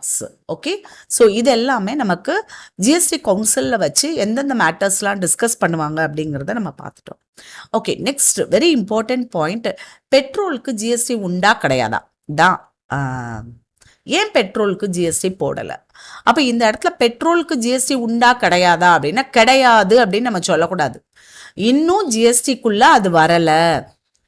ஓகேவா, இன்னும் ஜிஎஸ்டிக்குள்ள அது வரலை. அப்போ எது எடுக்கலாம் அப்படின்னா petroleum crude, high speed diesel, motor spirit, தென் natural gas, aviation turbine fuel, இது எல்லாத்துக்கும் இன்னும் ஜிஎஸ்டிங்கிறதுக்குள்ள வரலை. If the Goods and Services Tax Council, that is GST Council, recommends, then from that day onwards இந்த ஐட்டம்ஸ் எல்லாமே ஜிஎஸ்டிக்குள்ள நமக்கு வந்துடும். ஓகேவா, அடுத்து வந்து next one is okay, next point, while discharging the functions of GST Council, it should be guided by the need for a harmonized structure of goods and services tax. இதை ஞாபகம் வச்சுக்கணும். அடுத்து இன்னொரு இம்பார்ட்டன்ட் பாயிண்ட் என்ன அப்படின்னா 1/2 of the quorum must be present for each and every GST council meeting. இப்போ 100 பேர் மெம்பர்ஸாக இருக்காங்கன்னா 50 தான் குவாரம், 1/2, அதாவது half of the number of total number of members of GST Council must be present for each and every meeting. ஓகேவா, அப்படி இல்லை அப்படின்னா the meeting will be adjourned. Okay. Then the Goods and Services Tax Council shall determine the procedure in the performance of its functions. இந்த கவுன்சிலே decide பண்ணிக்கிடும் இதோட ஃபங்க்ஷன்ஸோட பெர்ஃபார்மன்ஸை prescribe பண்ணிக்குவாங்க. தென் every decision எப்படி எடுப்பாங்க அப்படின்னா 3/4 majority, that means 75% of the members present. இதுக்கு நல்லா சொல்லணும். அதாவது ஒரு கொஷின், ரொம்ப இன்ட்ரெஸ்டிங் கொஷின். இப்போ 3/4 மெஜாரிட்டி நம்ம சொல்லிட்டோம், 100 பேர் வந்திருந்தாங்க அப்படின்னா அதில் வந்து நமக்கு 75%, தட் மீன்ஸ் 3/4, 75 பேருக்கு மேலே ஓகே சொன்னாங்கன்னா தான் அந்த இதை வந்து அக்செப்ட் பண்ணுவாங்க. லைக் அந்த மோஷன் அப்படின்னு நம்ம சொல்லுவோம். என்னென்ன மேட்டர்ஸ் டிஸ்கஸ் பண்ணுறாங்களோ அந்த மேட்டர்ஸ்க்கு வந்து 3/4 மெஜாரிட்டி இருக்கணும். ஸோ 100 பேர் வந்திருக்காங்கன்னா 75 பேர். எனக்கு சிஎம்ஏ இன்டரா ஃபைனலான்னு எனக்கு ஞாபகம் இல்லை, ஒரு கொஷின் லாவில் கேட்டிருந்தாங்க. இந்த மாதிரி குவாரம் வந்து நம்ம டிசைட் பண்ண போகிறோம், இல்லை ஒரு டெசிஷன் எடுக்கிறதுக்கு நம்ம வந்து இப்போ 3/4 மெஜாரிட்டி அப்படின்னு சொல்கிறோம். அப்போ அவங்க என்ன கேட்டிருந்தாங்கன்னா 100 பேர் வந்திருந்தாங்க, அதில் 60 பேர் தான் ஓட்டு போட்டாங்க. ஓகேவா, 100 இல்லை நம்ம இப்படி வச்சுக்கலாம். See, 100 present. 100 பேர் வந்திருக்காங்க. 100 members present. நமக்கு எவ்வளோ வேணும்? 3/4 மெஜாரிட்டி. ஓகேவா? ஸோ நல்லா கவனிக்கணும். எனக்கு கொஷின் என்ன அப்படிங்கிறத நான் சொல்கிறேன். இந்த 100ல் என்ன போட்டிருந்தாங்க அப்படின்னா 10 பேர் நாட் ஓட்டட், ஓட்டே போடலை 10 பேர். அடுத்து ஒரு 10 பேர் ஓட்டு வந்து நாட் எலிஜிபிள், தப்பா போட்டிருக்காங்க. அதான் இப்படிலாம் போட்டா நமக்கு அந்த ஓட்டு செல்லாது அப்படின்னு நம்ம சொல்லுவோம் இல்லையா, அது மாதிரி போட்டாங்க. இப்போ என்ன கொஸ்டின் ஆன்சர் கொடுத்துருக்காங்க. ஏ எவ்வளோ பேர் ஒத்துக்கணும் அப்படின்னா மோர் தேன் 75. பி 100 எல்லாருமே ஒத்துக்கணும். சி மோர் தேன் 67. டி மோர் தேன் 60. இப்படின்னு 4 ஆப்ஷன். அப்போ எனக்கு தெரியல, ஏன்னா நம்ம பிகாம் படிக்கிறதுலேருந்து நம்ம படிச்சுட்டு இருக்கோம் எப்படின்னா இந்த ஸ்பெஷல் ரெசல்யூஷன் இதெல்லாம் நம்ம மீட்டிங், ஃபார்மல் மீட்டிங் எப்படி நடக்கும் ஒரு கம்பெனியில் அப்படிங்கிறது நமக்கு தெரியும். அந்த மீட்டிங் குவாரம் எவ்வளோ பேர் இருக்கணுங்கிறதும் நமக்கு தெரியும். அதே மாதிரி அதில் வந்து ஆர்டினரி ரெசல்யூஷன் பாஸ் பண்ணாங்கன்னா 1/2 of the total number of members வந்து அக்செப்டன்ஸ் கொடுக்கணும்னு தெரியும். அதே இது ஸ்பெஷல் ரெசல்யூஷனாக இருந்ததுன்னா 3/4 மெஜாரிட்டி கொடுக்கணுங்கிறதும் தெரியும். எல்லாம் தெரியும். பட் இவ்வளவுதான் தெரியும். இப்படி வந்தவே ஓட்டு போடாம இருப்பேன்னு நமக்கு தெரியாது. போட்ட ஓட்டுல இத்தனை ஓட்டு செல்லாம போகுங்கிறதும் நமக்கு தெரியாது. அப்ப out of 100 members present in the GST meeting, 10 members have not voted. அவங்க ஓட்டே போடல. ரைட்டா? அடுத்து இன்னொரு 10 ஓட்டு. அப்ப 10 பேர் ஓட்டு போடலைன்னா 90 தான் ஓட்டு போட்டிருக்காங்க. ஓகேவா? அப்ப இப்ப ஃபர்ஸ்ட் கொஸ்டின் என்ன அப்படின்னா 100 ஓட்டு போட்டிருந்தாங்கன்னா, ஐ மீன் 100 தான் நம்ம எடுக்கணும்னா மோர் தேன் 75 இருந்தா தான் நம்ம வந்து அக்செப்டட். இல்ல நான் வந்து ஓட்டு போட்டவங்களை மட்டும்தான் எடுக்கணும் அப்படின்னா 90ல நான் 75% எடுக்கிறேன். ஸோ 75% எடுத்தா எனக்கு 67க்கு மேல. ஸோ மோர் தேன் 67 தான் அக்செப்டட். ஓகே, நான் தேர்ட் கேட்டகரிக்கு வரேன். ஓட்டு செல்லாத ஓட்டு ஒரு 10. ஸோ 90 தான் ஓட்டே போட்டாங்க, அதுல 10 பேர் செல்லாத ஓட்டு. ஸோ 80 தான் உண்மையிலே செல்ற ஓட்டு. அப்படிங்கிறதுல அதுக்கு வந்து நமக்கு மோர் தேன் 60 அக்செப்டன்ஸ் இருந்தா போதும். 75%னா நமக்கு 80ல 60. அப்போ இதுல எது கரெக்டுன்னு கேட்டாங்க. எனக்கு உண்மையிலே தெரியல, ஏன்னா நமக்கு தெரியும், நம்ம எல்லா இடத்துலையும் படிச்சிருப்போம் 3/4 மெஜாரிட்டி அக்செப்ட் பண்ணணும் அப்படின்னு. அப்போ 100 members present, ஸோ 3/4 மெஜாரிட்டினா அதில் 75, மோர் தேன் 75 தான் கரெக்டுன்னு நான் டிக் அடிச்சிட்டேன். But it's wrong, the answer is wrong. ஏன்னா அவன் என்ன சொல்றான்னா ஓட்டு போடாதவங்கள விட்டுரு, செல்லாத ஓட்டு போட்டவனையும் விட்டுரு, மீதி அப்போ 80 members தான் ஒழுங்கா ஓட்டு போட்டவங்க. ஸோ அந்த ஒழுங்கா ஓட்டு போட்டவங்கள மோர் தேன் 75% அக்செப்ட் பண்ணும், 3/4 அக்செப்ட் பண்ணும். அப்போ 60 பேருக்கு மேலே அக்செப்ட் பண்ணா போதும். புரியுதா? ஸோ இதை வந்து ஒரு கொஷின் கேட்டிருந்தாங்க, அது தெரிஞ்சுக்கணுங்கிறக்காக தான் அந்த எக்ஸாம்பிளோட நான் சொன்னது. Okay fine. அப்போ நமக்கு இப்போ ஒன்று தெரிஞ்சிருச்சு, என்னது? மோர் தேன் 75% or 3/4 majority is required to decide in GST Council meeting. Okay. அடுத்து no act shall be valid. Any vacancy or any defect in constitution of the council. கவுன்சிலோட கான்ஸ்டியூஷன்ல எதுவும் வேகன்சி இருந்ததுன்னா, டிஃபெக்ட் இருந்ததுன்னா, it will not affect the proceedings of GST Council. And any defect in the appointment of a person as a member of council. Appointmentல defect இருந்தாலும் it won't affect. Any procedural irregularity of the council not affecting the merits of case. So இந்த காரணத்தினாலலாம் ஒரு proceedings of the GST council வந்து நம்ம invalidன்னு சொல்ல முடியாது. அடுத்து next point என்ன சொல்றாங்கன்னா, the goods and services tax council shall establish a mechanism to adjudicate any dispute. ஏதாவது பிரச்சனை வரும், கண்டிப்பா வரும். சில பிரச்சனைகளை வந்து நம்ம எந்த ப்ரொவிஷன்ஸை தேடி பார்த்தாலும் கண்டுபிடிக்கவே முடியாது. அதுக்கு தான் அடிஷ்னலாக அவங்க சில ரூல்ஸ், சில நோட்டிஃபிகேஷன்ஸ், கவர்மெண்ட் ஆஃபீஸர்ஸ்க்கு சர்க்குலர்ஸ் இதெல்லாம் வந்து நம்ம அந்த ஆக்ட் மூலமாக அனுப்புறதுக்கு காரணம் வந்து இதுதான். ஸோ கண்டிப்பாக there must be any dispute. இங்கே வந்து டிஸ்பியூட் வருமா? எப்படி வரும்னா between government of India and one R more states கண்டிப்பாக வரும். ஐஜிஎஸ்டியை பிரிக்கும் போது வரும். ஐஜிஎஸ்டி நான் 18%னா 18% நான் பே பண்ணிடுவேன். பட் சென்ட்ரல் கவர்மெண்ட் என்ன செய்யும் அப்படின்னா 9% அதை வச்சுக்கிட்டு இன்னொரு 9%-ஐ கன்சம்ஷன் பேஸ்டு ஸ்டேட்டுக்கு கொடுக்கும். அப்படி கொடுக்கும்போது சில பிரச்சனைகள் வரும். அப்போ கவர்மெண்ட்டுக்கும் ஒன் ஆர் மோர் ஸ்டேட்ஸுக்கும் டிஸ்பியூட் வரலாம். அடுத்து between the government of India and any state R states on one side, ஒரு சைடில். இப்போ யோசித்து பாருங்க, ஒரு 2 ஸ்டேட்டு கடையில் டிஸ்பியூட் வருது. அப்போ டிஸ்பியூட் வரும்போது இப்போ ஃபார் எக்ஸாம்பிள் தமிழ்நாடு அண்ட் கேரளாக்கு நடுவில் டிஸ்பியூட் வருது. சென்ட்ரல் கவர்மெண்ட் வந்து தமிழ்நாடை சப்போர்ட் பண்ணுதுன்னா சென்ட்ரல் கவர்மெண்ட் அண்ட் தமிழ்நாடு ஒரு சைடு இருப்பாங்க, இன்னொரு சைடில் கேரளா. அப்படி பிரச்சனை வரலாம். இல்லைன்னா தமிழ்நாடும் கேரளாவும் சண்டை பிடிக்கிறது, 2 ஸ்டேட்டுக்கு நடுவில் வரலாம். ஸோ எப்படினாலும் அந்த டிஸ்பியூட் வரலாம். அதுக்குரிய மெக்கானிசத்தை எஸ்டாப்ளிஷ் பண்ணுறதும் ஜிஎஸ்டி கவுன்சிலோட டியூட்டி தான். ஓகேவா? இது எப்போ வரும் அப்படின்னா நான் ஏற்கனவே சொன்ன மாதிரி ஐஜிஎஸ்டி. ஆக்சுவலி உங்களுக்கு பிளேஸ் ஆஃப் சப்ளைங்கிற டாபிக் வந்து கிடையாது சிலபஸில். முந்தி இருந்தது சிஎம்ஏக்கு, இப்போ புது சிலபஸில் கிடையாது.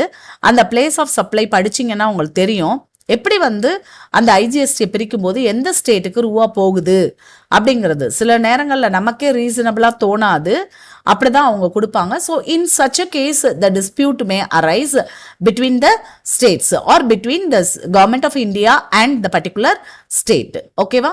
ஸோ இதை வந்து நமக்கு சரி கட்டுறதுக்கு மெக்கானிசம் எஸ்டாப்ளிஷ் பண்ணுறதும் இவங்க தான். Okay, next special provisions with respect to goods and services tax. பாருங்க, ஆர்டிகல் 366(12)A என்ன சொல்லுது அப்படின்னா, ஜிஎஸ்டிக்குரிய meaning tax on supply of goods R services are both.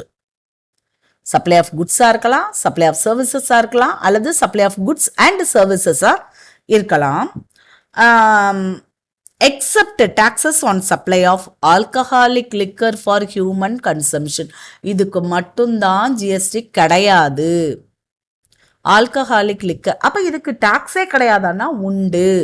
State excise duty will be charged by the respective state. அந்தந்த state government அந்தந்த ஸ்டேட்டுக்குரிய alcoholic liquor for human கன்சம்ஷனுக்குரிய அந்த குட்ஸுக்கு tax rate state எக்ஸைஸாக collect பண்ணிக்கிடுவாங்க. Okay, in case of inter state supply central government have exclusive power to make loss. நல்லா கவனிக்கணும், inter state சப்ளைக்கு நம்ம IGST. So central government has an exclusive power to make law, and intra-state supply இருந்ததுன்னா both central and state, because CGST and SGST pay பண்ணுவோம். So நமக்கு இது வந்து list 3 concurrent list அப்படின்னு பார்த்தோம். அதாவது state government as well as central government will make laws. ஓகேவா? 2 பேரும் சேர்ந்து லா வந்து மேக் பண்ணுவாங்க. So both central and state governments have power to make loss. இது வந்து நம்ம டாக்ஸ் பாயிண்ட்ல செகண்ட் பாயிண்டா பார்க்குறோம். அடுத்து தேர்ட் பாயிண்ட் பாருங்க. ஏற்கனவே நான் சொன்ன மாதிரி பெட்ரோலியம் ப்ராடக்ட்ஸ் அப்படின்னு சொல்லும்போது நம்ம என்ன சொல்லக்கூடாது, அதுக்கு ஜிஎஸ்டி கிடையாதுன்னு சொல்லக்கூடாது. GST will be Levitt from the date recommended by the GST council. GST council என்னைக்கு ரெக்கமெண்ட் பண்றாங்களோ with effect from that date GST will be levied on petroleum products, petroleum crude, high speed diesel, motor spirit and natural gas and aviation turbine fuel. இது எல்லாத்துக்குமே. ஓகேவா? அடுத்து next one, levy and collection of goods and services in the course of interstate trade or commerce. Okay, interstate trade அப்படின்னு சொல்லும்போது ஒன்று தெரிஞ்சுக்கோங்க. ஒரு basic knowledge உங்களுக்கு ஜிஎஸ்டி பற்றி கொடுக்குறாங்க அப்படின்னா சிம்பிளாக சொல்லுவாங்க.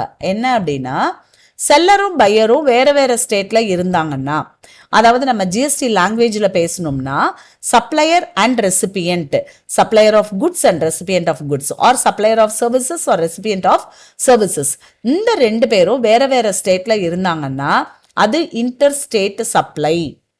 ரெண்டு பேரும் ஒரே ஸ்டேட்டில் இருந்தாங்கன்னா அது இன்ட்ரா ஸ்டேட் சப்ளைன்னு சொல்லுவாங்க. பட் இது கரெக்டு அப்படின்னு நான் சொல்ல மாட்டேன். பிகாஸ் அந்த இன்டர்ஸ்டேட் சப்ளை அண்ட் இன்ட்ராஸ்டேட் சப்ளைன்னு பிரிக்கிறதுக்கு முக்கியமான ஃபேக்டர் என்ன அப்படின்னா பிளேஸ் ஆஃப் சப்ளை. நல்லா கவனிக்கணும். Place of supply first you have to find out. After finding out the place of supply நம்ம என்ன பார்க்கணும் அப்படின்னா பிளேஸ் ஆஃப் சப்ளையும் லொக்கேஷன் ஆஃப் சப்ளையரும் ஒரே ஸ்டேட்டான்னு பார்க்கணும். பிளேஸ் ஆஃப் சப்ளை நீ கண்டுபிடிச்சது தமிழ்நாடுன்னு வந்திருக்கு. Location of supplier Andhra Pradesh அப்படின்னா inter state supply.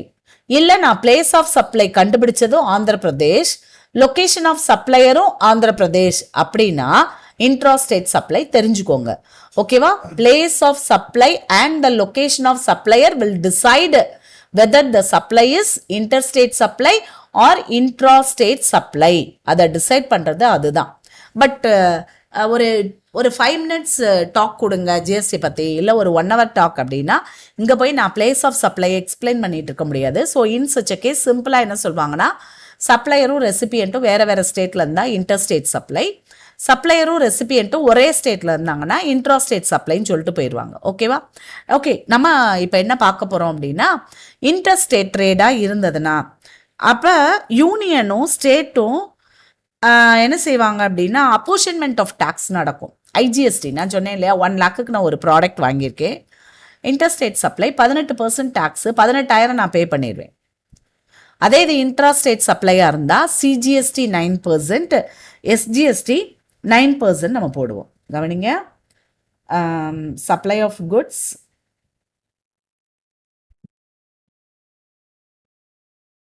rupees 1 lakh, intrastate supply. இன்ட்ராஸ்டேட் சப்ளைனா ஏற்கனவே சொல்லியிருக்கேன். என்னது சிம்பிளாக சொல்லப்போனால் supplier and recipient both are in the same state. இல்லை நம்ம ஜிஎஸ்டி லாங்குவேஜில் பேசணும் அப்படின்னா place of சப்ளையும் location of the சப்ளையரும் same ஸ்டேட்டில் இருந்ததுன்னா நமக்கு இன்டர்ஸ்டேட் சப்ளை. ஸோ இந்த இடத்துல at the rate of 18% GST rate. So 1 lakhல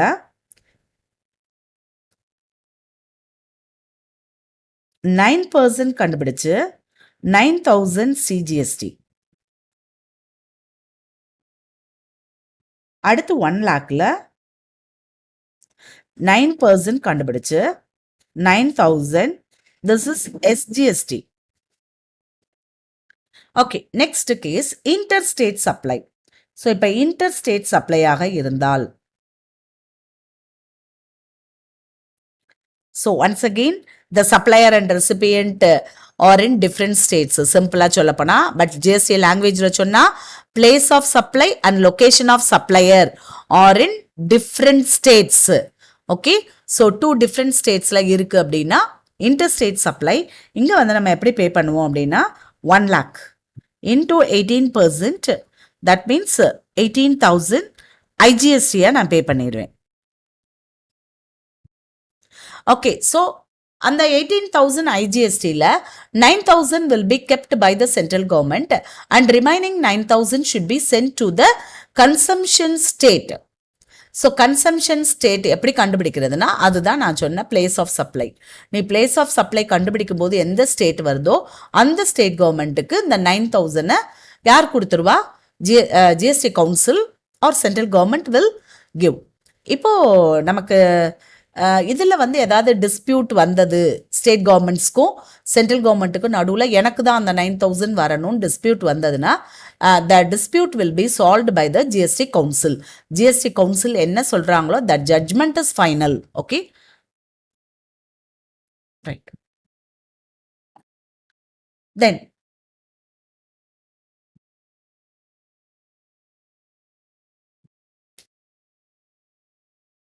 right, next one is GST network. இந்த நெட்வொர்க் வந்து என்ன அப்படின்னா it is acting as a clearing house அப்படின்னு சொல்லலாம் டு டிரான்ஸ்ஃபர் த ஃபண்ட்ஸ். இங்கேருந்து நம்ம சிஜிஎஸ்டி பே பண்ணாலும் சரி, இல்லை அவங்க ஐஜிஎஸ்டியை ஃபுல்லாக மொத்தமாக வாங்கிட்டு ஸ்டேட் கவர்மெண்ட்ஸ்க்கு ஃபண்டை ட்ரான்ஸ்ஃபர் பண்ணுறாங்க இல்லையா. இப்போ ஃபார் எக்ஸாம்பிள் என்னோட எக்ஸாம்பிளில் எடுத்துக்கோங்க, நான் 1 lakhக்கு பொருள் வாங்கினேன், 18,000 ஜிஎஸ்டி ஐஜிஎஸ்டி நான் பே பண்ணிட்டேன். ஸோ அதில் அந்த 9,000 rupees வந்து central government will transfer the funds to the state government. So இது வந்து எது மூலமாக பண்ணுறாங்க அப்படின்னாக்க ஜிஎஸ்டி நெட்வொர்க் மூலமாக பண்ணுறாங்க.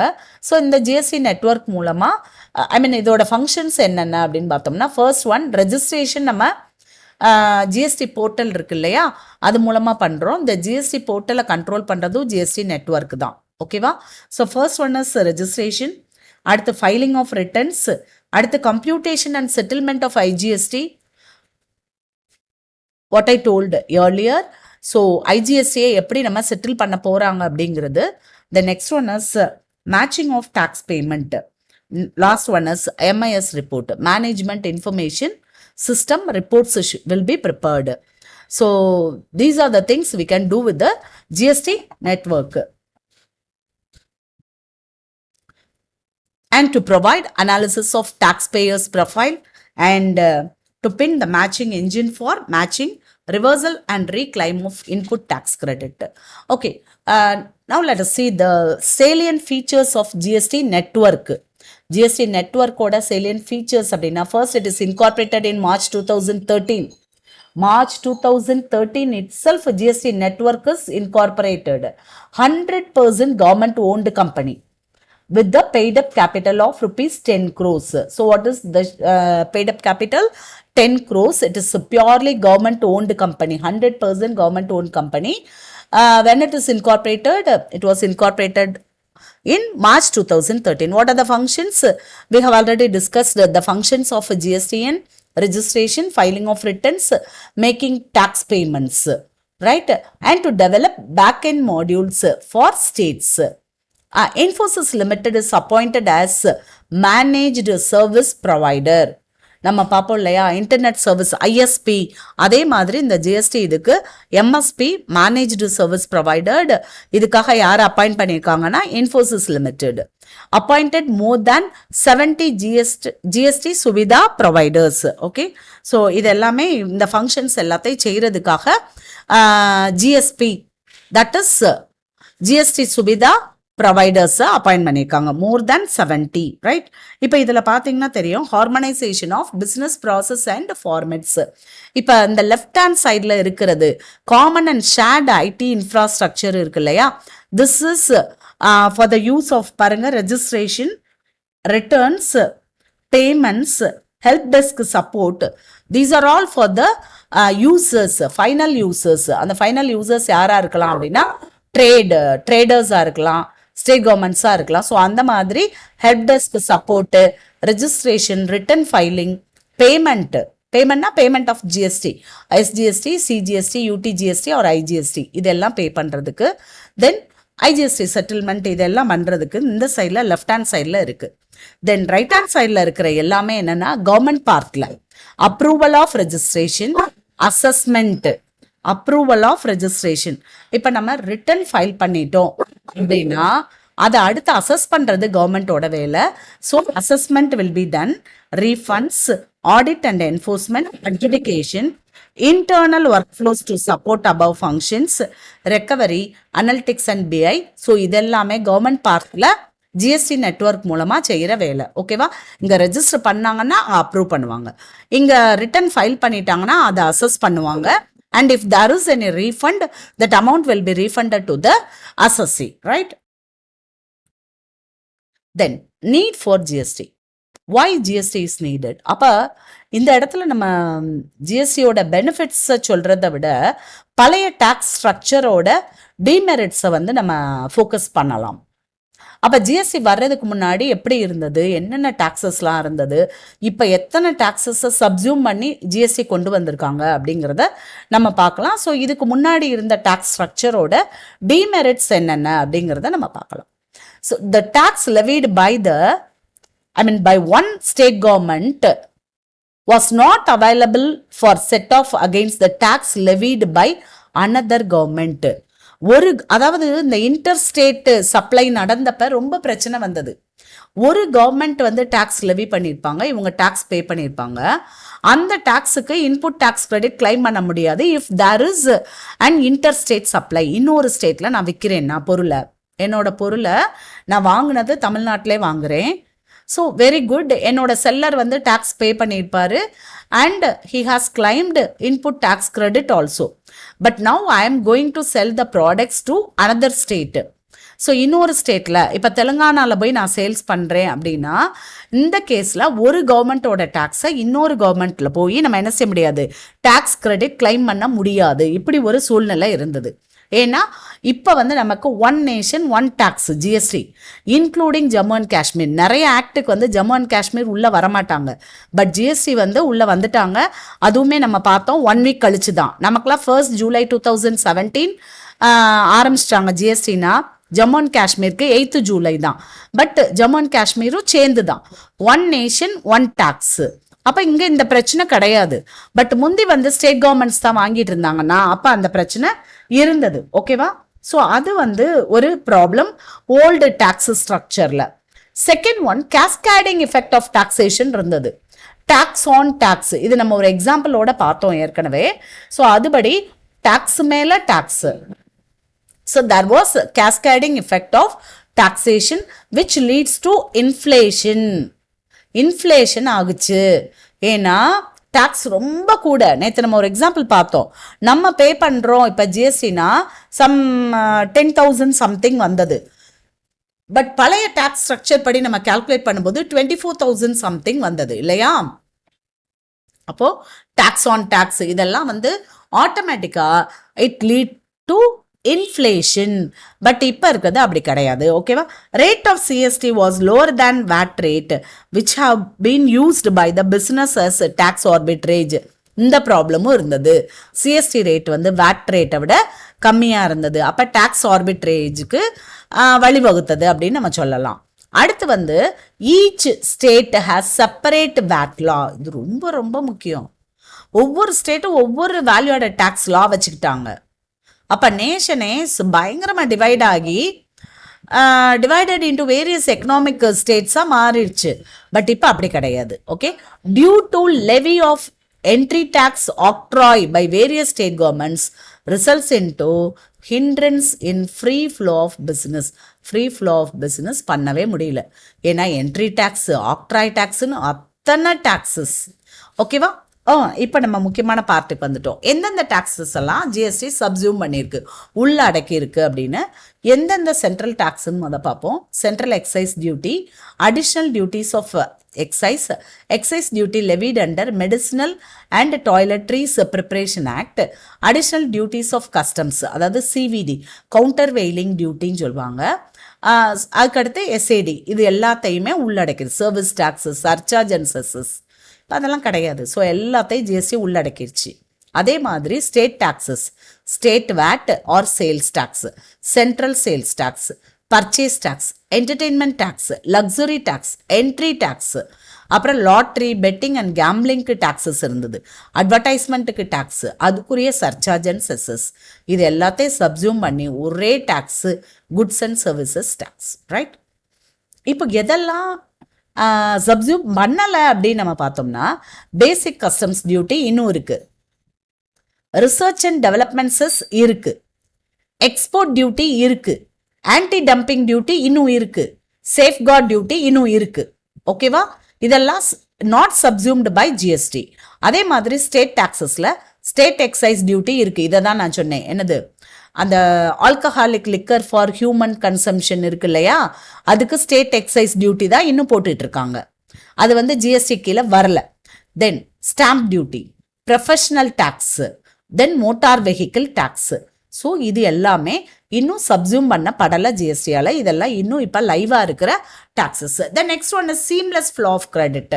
இப்போ நம்ம பார்த்தோம் ஒன் நேஷன் ஒன் டாக்ஸுங்கிறதுனால முந்தி மாதிரி சேல்ஸ் டாக்ஸ் அல்லது வேல்யூ ஆடட் டாக்ஸ் ஒவ்வொரு ஸ்டேட் கவர்மெண்ட்டும் ஒவ்வொரு மாதிரி வச்சிருக்கல.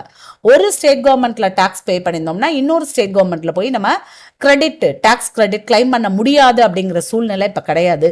So seamless flow of credit, manufacturer பே பண்ணதை யார்கிட்ட கலெக்ட் பண்ணியிருப்பாரு, ஹோல்சேலர்கிட்ட கலெக்ட் பண்ணியிருப்பாரு. ஸோ ஹோல்சேலர் ரீட்டைலர்கிட்ட விற்கும்போது டாக்ஸ் கிரெடிட் கிளைம் பண்ணிடுவார். ரீட்டைலர் ஃபைனல் கன்சூமர்கிட்ட விற்கும்போது டாக்ஸ் கிரெடிட் கிளைம் பண்ணிடுவாங்க. ஓகேவா? So seamless flow of credit retailer வரைக்கும் நமக்கு கிளைம் பண்ணிடுவாங்க. அடுத்து next point, competitive prices. Right, முந்தி வந்து இன்டர்நேஷ்னல் ட்ரேடில் நம்மளால் போட்டி போட முடியாமல் இருந்தது, ஏன்னா இந்த நிறைய tax ஸ்ட்ரக்சர்னால. But now competitive prices இருக்குது. ஸோ நம்ம அழகாக we can lower our price and we can be competitive. Then increase in revenue. Okay, automatically cost குறையுது, டாக்ஸ் குறையுது அப்படின்னா நம்மளோட ரெவென்யூ இன்க்ரீஸ் ஆகும். Easy and straight forward tax structure கண்டுபிடிக்கிறது ரொம்ப ஈஸி. நிறைய டேக்ஸ் ரேட்ஸ் இல்லை, சிங்கிள் டேக்ஸ் சிஸ்டம், எல்லாருக்கும் ஒரே டேக்ஸ் சிஸ்டம் தான். அதனால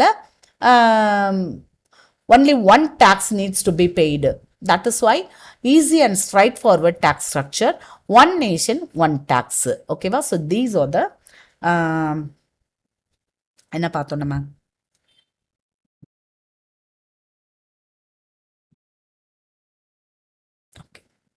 The benefits அப்படின்னு நம்ம சொல்லலாம். இப்போ பாருங்க, நம்ம பெனிஃபிட்ஸ் ஆஃப் ஜிஎஸ்டி பார்க்க போகிறோம். தனித்தனியாக பிரித்து அழகாக கொடுத்துருக்காங்க. First for business and industry, easy compliance, ஒரே ஒரு டேக்ஸு. ஸோ அந்த லாவை மட்டும் நம்ம கரெக்டாக தெரிஞ்சு அதை கம்ப்ளை பண்ணால் மட்டும் போதும். So easy compliance. Second one is uniformity of tax rates and structures. எல்லாருக்கும் காமனாக இந்த ப்ராடக்ட்டுக்கு இவ்வளோ ரேட்டுனா ஆல் ஓவர் இந்தியா அந்த ப்ராடக்ட்டுக்கு அந்த ரேட்டு தான். அதாவது ரிச்சுக்கு ஒரு ரேட்டு, புவர் பீப்புளுக்கு ஒரு ரேட்டு, அதெல்லாம் கிடையாது. நம்ம அதனால தான் பார்த்தோம், GST is regressive in nature, எல்லாருக்கும் காமனாக ஒரே ரேட்டு தான். தென் removal of cascading effect of tax, tax on tax, டேக்ஸுக்கு tax போட்டாங்க இல்லையா, நம்ம பார்த்தோம்ல முன்னாடி. ஸோ அதை வந்து ரிமூவ் பண்ணிட்டாங்க. Improved competitiveness. ஸோ காம்படிட்டிவ்னஸ் வந்து நல்லா இம்ப்ரூவ் ஆயிடுச்சு. ஸோ இன்டர்நேஷ்னல் ட்ரேட், வேர்ல்டு ட்ரேடில் நம்ம காம்பீட் பண்ண முடியும். Gain to manufacturers and exporters. Export டியூட்டிலாம் கிடையவே கிடையாது. ஸோ அழகாக என்ன செஞ்சுக்கலாம், எக்ஸ்போர்ட்டுக்கெலாம் ஜிஎஸ்டி கிடையாது. அப்போது எக்ஸ்போர்ட் பண்ணலாம் தாராளமாக. அதாவது இண்டஸ்ட்ரி அண்ட் பிஸ்னஸ்க்கு பயங்கர மோட்டிவேஷன் இது. அடுத்து central and state கவர்மெண்ட்ஸ்க்கு simple and easy to administer. நிறைய லா இருந்ததுன்னா எல்லாத்தையும் போட்டு குழப்பிட்டு இருப்பாங்க. இது கவர்மெண்ட்டுக்கும் ரொம்ப simple and easy to administer. Then better controls on leakage.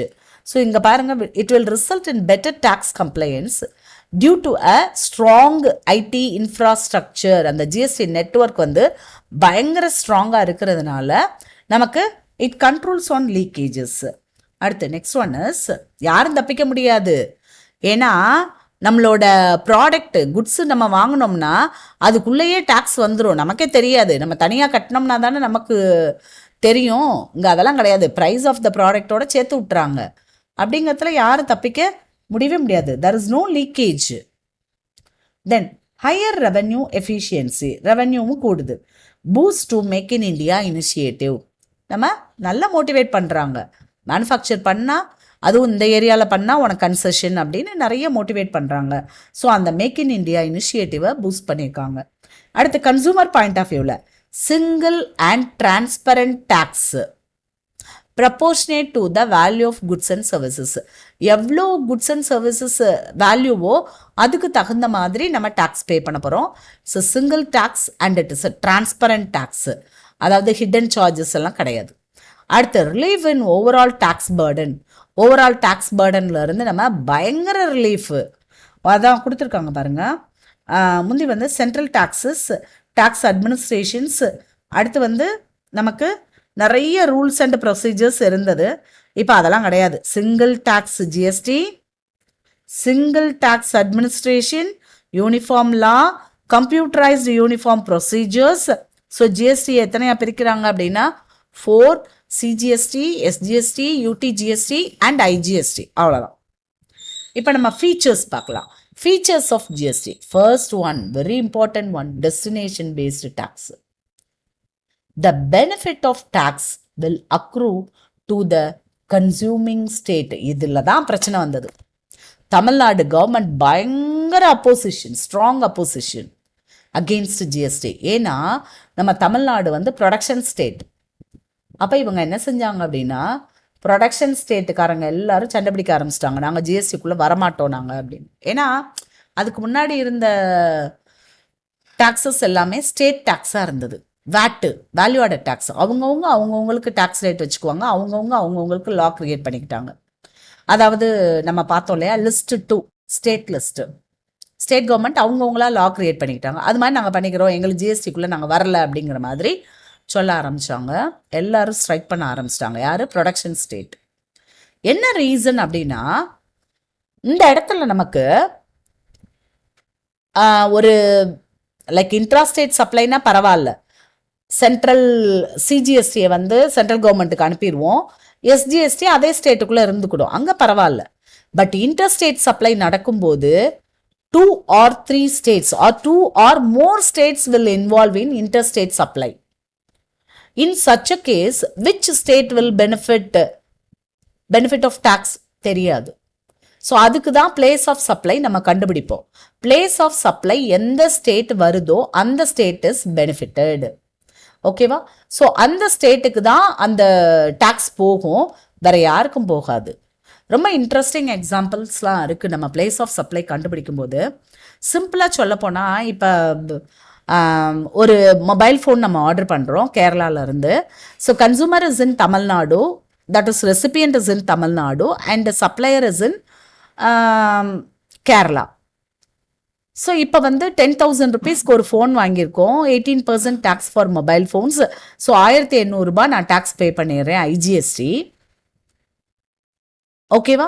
So இது வந்து நமக்கு interstate supply, because there is no complication in this example. இந்த எக்ஸாம்பிளில் காம்ப்ளிகேஷனே கிடையாது, ஒன்லி 2 states ஆர் இன்வால்வ்டு. என்னென்ன state? Production state, consumption state, அவ்வளோதான். So in this case there is no confusion at all. அப்போ இந்த இடத்துல central government automatically transfer the funds to Tamil Nadu. அப்போ இதுதான் பிரச்சனை. ப்ரொடக்ஷன் ஸ்டேட் எல்லாரும் தகராறு பண்ண ஆரம்பிச்சிட்டாங்க. கன்சம்ஷன் ஸ்டேட்டுக்கு நீ டேக்ஸை கொடுக்குற, ப்ரொடக்ஷன் ஸ்டேட்டுக்கு கொடுக்காம, அப்போ நாங்கள் ரொம்ப பாதிக்கப்படுவோம், எங்கள் ரெவென்யூ எல்லாமே ரொம்ப அடி விழும் அப்படின்னு. ஸோ பிரச்சனை பண்ணப்போ என்ன செஞ்சாங்க அப்படின்னா, அந்த செஸ்ன்னு ஒன்றை கொண்டு வந்தாங்க, காம்பன்சேஷன் செஸ். எந்தெந்த ஸ்டேட் கவர்மெண்ட்லாம் பாதிக்கப்படுதோ அந்த ஸ்டேட் கவர்மெண்ட்டுக்கெலாம் 5 வருஷத்துக்கு நாங்கள் காம்பன்சேட் பண்ணுறோம் அப்படின்னு பின்னாடி நமக்கு எக்ஸாம்பிளோட அழகாக கொடுத்துருக்காங்க. நம்ம அந்நேரம் பார்ப்போம், இப்போதைக்கு தெரிஞ்சுக்கோங்க. ஆனால் பிளேஸ் ஆஃப் சப்ளை பற்றி நான் சொல்லிட்டு இருந்தேன் இல்லையா, அப்போ ஒரு இப்படி எக்ஸாம்பிள்ஸ் சொல்லிட்டே போனாங்க. நான் சிஎம்ஏ ஃபைனல் படிக்கும்போது, எனக்கு கிளாஸ் எடுக்கும்போது, அப்போ இப்படி சொல்லிட்டே போத்துல ஒரு எக்ஸாம்பிள் சொன்னார். என்ன அப்படின்னா, ஒரு கம்பெனி, பெரிய company, Mumbai based company. So the head office is in Mumbai, but it has many branches in more than 19 states. 19 ஸ்டேட்டோ அதுக்கு மேலேயோ அத்தனை ஸ்டேட்ஸில் அந்த Mumbai based company has branches. ஓகேவா? Now they want to conduct ஒரு management training program for the executives. எக்ஸிக்யூட்டிவ்ஸ்க்கு management training program நடத்த போகிறாங்க. It is going to be conducted at Shimla. சிம்லாவில் நடத்த போகிறாங்க. நல்லா கவனிங்க, Mumbai based company, but it has 19 branches in 19 different states. Management training program is going to be conducted.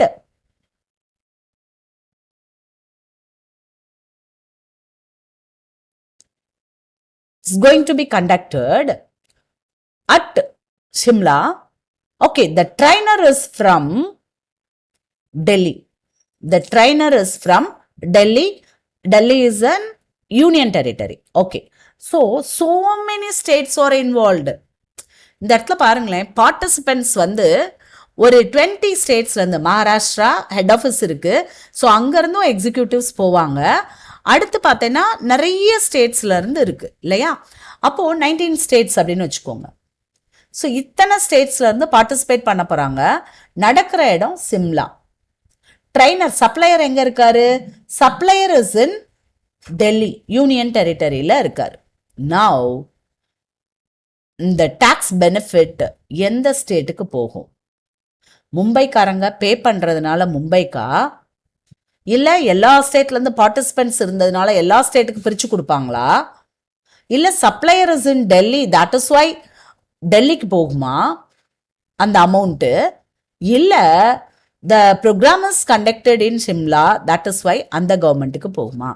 இதுதான் question. அப்போ place of supply கண்டுபிடிக்க சொன்னாங்க. ஸோ பிளேஸ் ஆஃப் சப்ளை வந்து எங்கே வருது அப்படின்னாக்கா சிம்லான்னு வந்தது. தட் இஸ் வை அவங்களுக்கு தான் என்ன செய்வாங்க, இந்த ஐஜிஎஸ்டியை பிரிப்பாங்க இல்லையா, பாதி அவங்க வச்சுட்டு மீதியை வந்து கொடுக்கறது வந்து அந்த கவர்மெண்ட்டுக்கு கொடுக்குறாங்க அப்படின்னு வந்தது. That is why it depends on the place of supply. Right.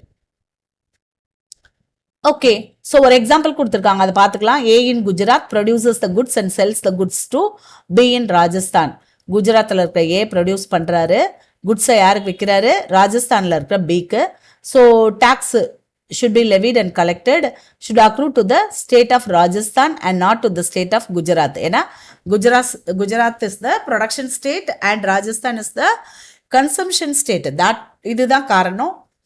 Destination எங்கே போகுதோ அதுதான் டெஸ்டினேஷன் பேஸ்ட் டேக்ஸ்.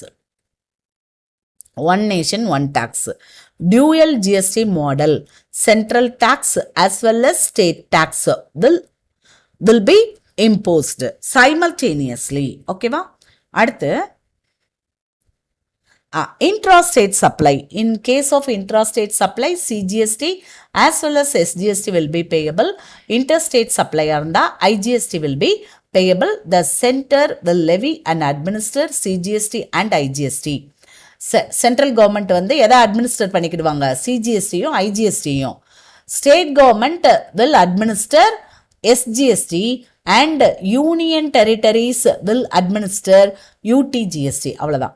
அடுத்து இம்போர்ட் அண்ட் எக்ஸ்போர்ட் அப்படின்னு நம்ம சொல்லும்போது, import it is treated as interstate supply and IGST will be levied. ஓகேவா? இம்போர்ட்டுக்கு. எக்ஸ்போர்ட்டுக்கு எப்படி அப்படின்னா it will be treated as zero rated supplies. நல்லா கவனிக்கணும், ஜீரோ ரேட்டட் சப்ளை. ஜிஎஸ்டி கிடையாது அப்படி சொல்லக்கூடாது, ஜீரோ ரேட்டட். இதை எதுக்காக நான் திரும்ப திரும்ப சொல்கிறேன்னா, இந்த எக்ஸ்போர்ட் பண்ணுறவனும் பொருளை வாங்கியிருப்பான்ல, அப்போ வாங்கும்போது ஜிஎஸ்டி பே பண்ணியிருப்பாங்கல்ல, அப்போது ஜிஎஸ்டி பே பண்ணியிருந்தாங்கன்னா ஏன்னா அவங்க வந்து கண்டிப்பாக பே பண்ணியிருப்பாங்க. இப்போ எக்ஸ்போர்ட் பண்ணும்போது தான் நமக்கு ஜிஎஸ்டி கிடையாது. அப்போ நெக்ஸ்ட் கொஸ்டின் என்னென்னா, what about input tax credit அப்படின்னு வருது. So in such a case the exporter can claim refund claim பண்ணிக்கலாம்.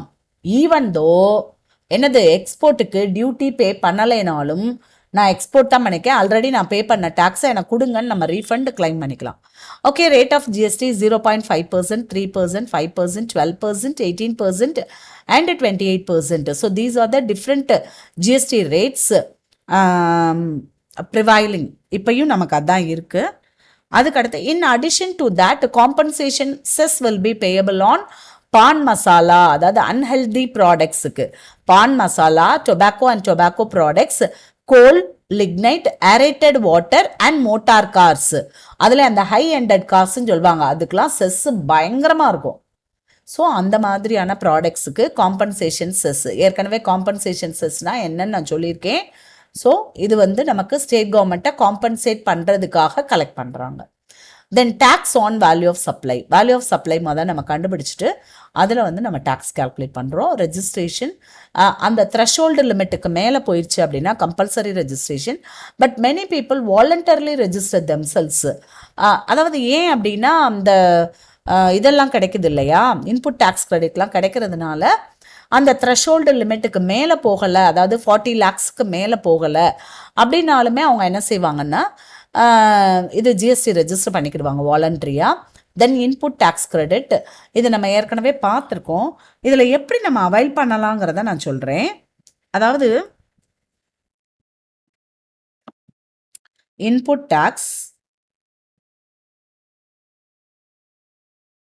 டேக்ஸ்னா ஆன் பர்ச்சேசஸ். நீங்கள் பர்ச்சேஸ் பண்ணும்போது பே பண்ண டேக்ஸ் இன்புட் டேக்ஸ். ஸோ இந்த input tax maybe CGST, SGST and IGST. உங்கள் எல்லாருக்கும் தெரியும் ஜிஎஸ்டி மந்த்லி ஒன்ஸ் பே பண்ணணும் நம்ம. ஸோ ஒரு மாதத்துக்கு எவ்வளோ நான் வந்து இன்புட் டேக்ஸ் பே பண்ணியிருக்கேன் அப்படின்னு பார்க்கணும். அதாவது பர்ச்சேஸ் பண்ணி டேக்ஸ் நான் பே பண்ணியிருக்கேன் அப்படின்னு கவனிங்க. CGST is 5,000, SGST is also 5,000 and IGST is 10,000. இவ்வளோ அமௌண்ட் நம்ம பே பண்ணியிருக்கோம் இன்புட் டேக்ஸ்க்கு. நவ் நமக்கு அவுட்புட் டேக்ஸ் லயபிலிட்டி சொல்கிறாங்க.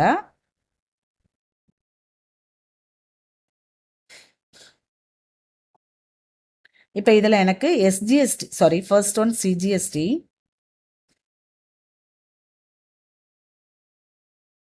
ஸோ CGST, SGST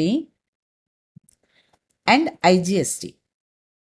ஸோ எனக்கு அவுட்புட் டேக்ஸில் IGST ஒரு 2,000 ரூபாய் பே பண்ண வேண்டியது இருக்குது. SGST அண்ட் CGST வந்து எனக்கு ஒரு 10,000 பே பண்ண வேண்டியது இருக்குன்னு வச்சுக்கலாம். ஓகே, இப்போ நான் வந்து இவ்வளோ டேக்ஸ் பே பண்ணணும் அப்படின்னு சொல்லி நமக்கு வந்து there are 3 electronic ledgers: electronic liability ledger, electronic credit ledger and electronic cash ledger. இப்போ இந்த அமௌண்ட் வந்து நான் இன்புட் டேக்ஸ் பே பண்ண எல்லாமே எங்கே இருக்கும் அப்படின்னா எலக்ட்ரானிக் கிரெடிட் லெட்ஜரில் இருக்கும். அழகாக வந்துடும். இவன் பர்ச்சேசஸ்க்கு இவ்வளோ ரூபா பே பண்ணியிருக்கேன் அப்படின்னு சொல்லி எலக்ட்ரானிக் கிரெடிட் லெட்ஜரில் வந்துடும். இப்போ நான் அவுட்புட் டேக்ஸ் எவ்வளோ பே பண்ணுங்கிறத எலக்ட்ரானிக் லயபிலிட்டி லெட்ஜரில் அழகாக வந்துடும். எல்லாமே நமக்கு ஆன்லைன் தான். ஸோ நம்ம ரிட்டன் ஃபைல் பண்ணோன்னே இவ்வளோ சேல்ஸ் பண்ணியிருக்கேன் அப்படின்னு சொன்னால் போதும், ஆட்டோமேட்டிக்காக எலக்ட்ரானிக் லயபிலிட்டி லெட்ஜரில் இப்படி 3 காலம் இருக்கும். 3 காலம்லையும் எவ்வளோ நம்ம பே பண்ணுங்கிறது வந்துடும். CGST 10,000, SGST 10,000, IGST ஒரு 2,000 அப்படின்னு. ஓகேவா? ஸோ இவ்வளோ பே பண்ணுறாங்க அப்படின்னா இப்போது எப்படி நம்ம சால்வ் பண்ண போகிறோம்? நம்மக்கிட்ட இருக்கிற இன்புட் டேக்ஸ் எவ்வளோ இருக்குது? CGST 5,000, SGST 5,000, IGST வந்து 10,000 இருக்குது. ஓகே, இப்போ எந்த ஆர்டரில் பே பண்ணுவாங்க அப்படின்னு பாருங்க. ஃபஸ்ட்டு வந்து CGST அவுட்புட் டேக்ஸை நான் பே பண்ண போகிறேன். அப்போ நான் என்ன செய்யணும்னா CGSTலே இன்புட் டேக்ஸ் இருந்ததுன்னா அதை வச்சு நம்ம அட்ஜஸ்ட் பண்ணிக்கலாம். அது போக இன்னும் எக்ஸ்ட்ரா இருக்குது அப்படின்னா நான் வந்து IGSTலேருந்து எடுத்துக்கலாம். பட் மற்றபடி நான் எதுலேருந்து எடுக்க முடியாது, வேறு எந்த இதுலேருந்தும் நான் எடுக்கக்கூடாது. அதாவது SGSTலேருந்து கண்டிப்பாக எடுக்கக்கூடாது. அதே மாதிரி இப்போ SGST output டேக்ஸுக்கு SGST input tax இருந்ததுன்னா எடுத்துக்கலாம், இல்லை IGST இன்புட் டேக்ஸ் இருந்ததுன்னா எடுத்துக்கலாம். மற்றபடி எங்கேருந்து எடுக்கக்கூடாது? CGSTலேருந்து எடுக்கக்கூடாது. பட் IGST பே பண்ணுறதுக்கு IGSTலேருந்து எடுத்துக்கணும். அதுக்கடுத்து இன்னும் தேவைப்பட்டா CGSTலேருந்து எடுத்துக்கலாம், இன்னும் தேவைப்பட்டா SGSTலேருந்து எடுத்துக்கலாம். ஸோ IGST தான் நமக்கு ரொம்ப இது. Okay, fine. இப்போ பாருங்கள், நமக்கு வந்து CGST 5,000 இருக்குது. ஸோ நான் 5,000 கழிச்சுக்கிறேன். ஸோ இன்னும் பேலன்ஸ் எனக்கு 5,000 ரூபா நான் பே பண்ண வேண்டியது இருக்குது. அதே மாதிரி இங்கேயும் நான் என்ன செய்கிறேன்னா SGSTக்கும் 5,000 தான் இருக்குது. பாருங்கள், இன்புட் டேக்ஸ் நான் பே பண்ணது. ஸோ அதை நான் கழிச்சு விட்டுட்டு மீதி இன்னும் 5,000 நான் பே பண்ண வேண்டியது இருக்குது. இப்போ IGSTயில் 2,000 ரூபாய் பே பண்ண வேண்டியது இருக்குது output tax. But input tax credit என் கையில் எவ்வளோ இருக்குது? 10,000 இருக்குது. ஸோ ஃபஸ்ட்டு இங்கே 2,000 நான் கொடுத்துட்டு இங்கே நெல் இது முடிஞ்சிருச்சு, நான் முடிச்சு விட்டுட்டேன். பட் இன்னும் 8,000 ரூபாய் மீதி இருக்குது IGST. ஸோ நான் எதுக்கு போகலாம் அப்படின்னா நான் CGSTயை செட்டில் பண்ண போகிறேன். ஸோ CGST 5,000 பே பண்ணுறதுக்கு IGSTலேருந்து எடுத்தாச்சு. ஸோ இங்கேயும் நமக்கு நெல்லுன்னு ஆயிடுச்சு, முடிச்சிட்டேன். இன்னும் 3,000 பேலன்ஸ் இருக்குது. அந்த 3,000 நான் அங்கே போட்டுட்டு இன்னும் 2,000 ரூபாய் நான் பே பண்ணணும். இந்த 2,000 எங்கே கொண்டு போய் பே பண்ணணும்னா electronic cash ledger paid through electronic cash ledger. இந்த எலக்ட்ரானிக் கேஷ் லெட்ஜரில் எப்படி காசு இருக்கும் அப்படின்னா ஒன்றும் இல்லை, நம்ம தான் டெபாசிட் பண்ணணும். Through NEFT R through RTGS R through challan மூலமாக, இல்லை நெட் பேங்கிங் மூலமாக, UPI மூலமாக, எப்படினாலும் நம்ம எலக்ட்ரானிக் கேஷ் லெட்ஜரில் அமௌண்ட்டை போட்டு வச்சுருந்தோம்னா அதுலேருந்து இந்த 2,000 எடுத்துக்குவாங்க. புரிஞ்சிச்சா? ஓகே, ஸோ இப்படி தான் செட்டில் பண்ணுறாங்க. அதை தான் உனக்கு கொடுத்துருக்காங்கங்க. C,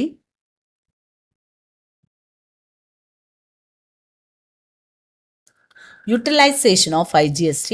First, utilize the payment of IGST. Balance shall be utilized towards payment of GST and SGST. Okay. At the utilization of CGST. First, utilize for the payment of CGST.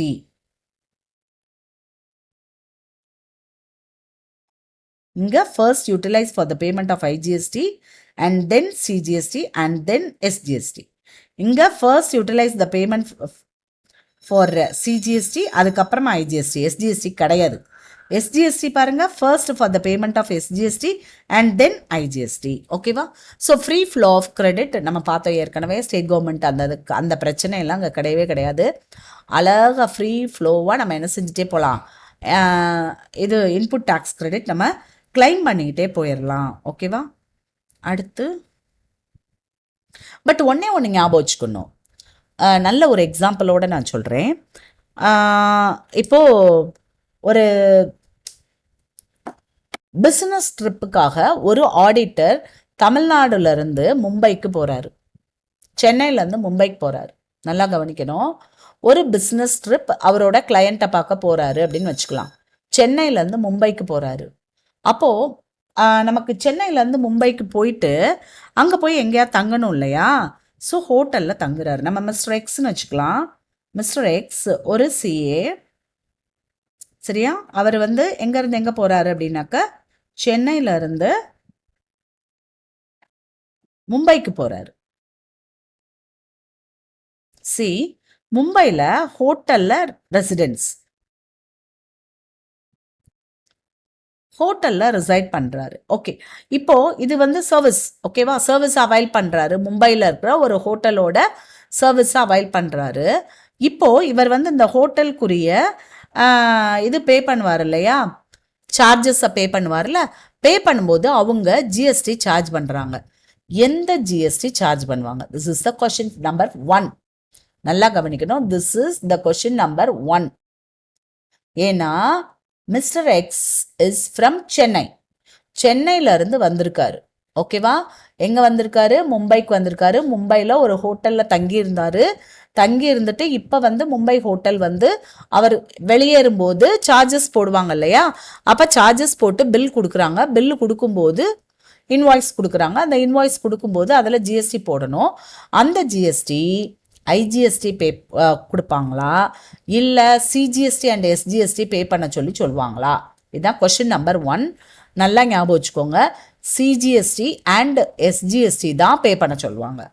So CGST 9%, SGST 9%. Okay, it is a business trip of Mr. X. So he has paid input tax of some rupees. So இப்போ ஒரு எக்ஸாம்பிளுக்கு நம்ம 9,000 எடுத்துக்கலாம். So 9,000 CGST and 9,000 SGST he has paid. Now the next question, first question சொல்லியாச்சு. It is an intrastate supply. இது intrastate supply தான். ஓகேவா? அதனால சிஜிஎஸ்டி எஸ்ஜிஎஸ்டி தான் பே பண்ணுவாங்க. So CGST will be paid to the central government and SGST will be paid to the government of Maharashtra because the hotel is in Mumbai.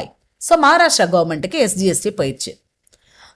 Okay, now clear. இன்ட்ராஸ்டேட் supply தான், அதனால CGST SGST தாங்கிறது clear. Now the second question is, இப்போ நம்மளோட mister X பே பண்ணியிருக்காரு இல்லையா? இது இவரோட credit லெட்ஜருக்கு வரும். CGST 9,000 பே பண்ணியிருக்காரு, எஸ்ஜிஎஸ்டி 9,000 பே பண்ணியிருக்காருன்னு. இப்போ அவுட்புட் டேக்ஸ் வரும்போது இந்த எஸ்ஜிஎஸ்டியை இன்புட் டேக்ஸ் கிரெடிட் கிளைம் பண்ண முடியுமா முடியாதா? That is the second question. It is not at all possible. Because இந்த எஸ்ஜிஎஸ்டி யாருக்கு பே பண்ணியிருக்கோம்? கவர்மெண்ட் ஆஃப் மகாராஷ்டிராவுக்கு பே பண்ணியிருக்கோம். But he is in Chennai.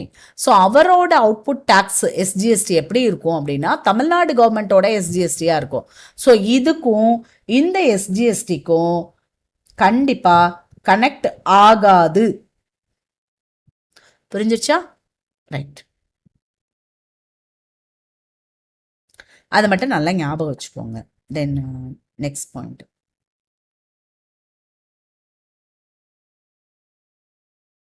IGST model ஒரு ஒர்க்கிங் எக்ஸாம்பிளோட சூப்பர்பாக கொடுத்துருக்காங்க. ஒரு 3 பார்ட்டாக பிரிச்சுக்கிட்டாங்க. நல்லா கவனிங்க, 3 பார்ட்டாக பிரிச்சுக்கிட்டாங்க. ஃபர்ஸ்ட் பார்ட்டில் ஸ்டேட் எக்ஸ், ஓகேவா? ஸ்டேட் எக்ஸ் இவர் வந்து டிம்பர் மேக்கர் ஏ. நல்லா கவனிங்க, டிம்பர் மேக்கர் அவர் பேர் ஏ.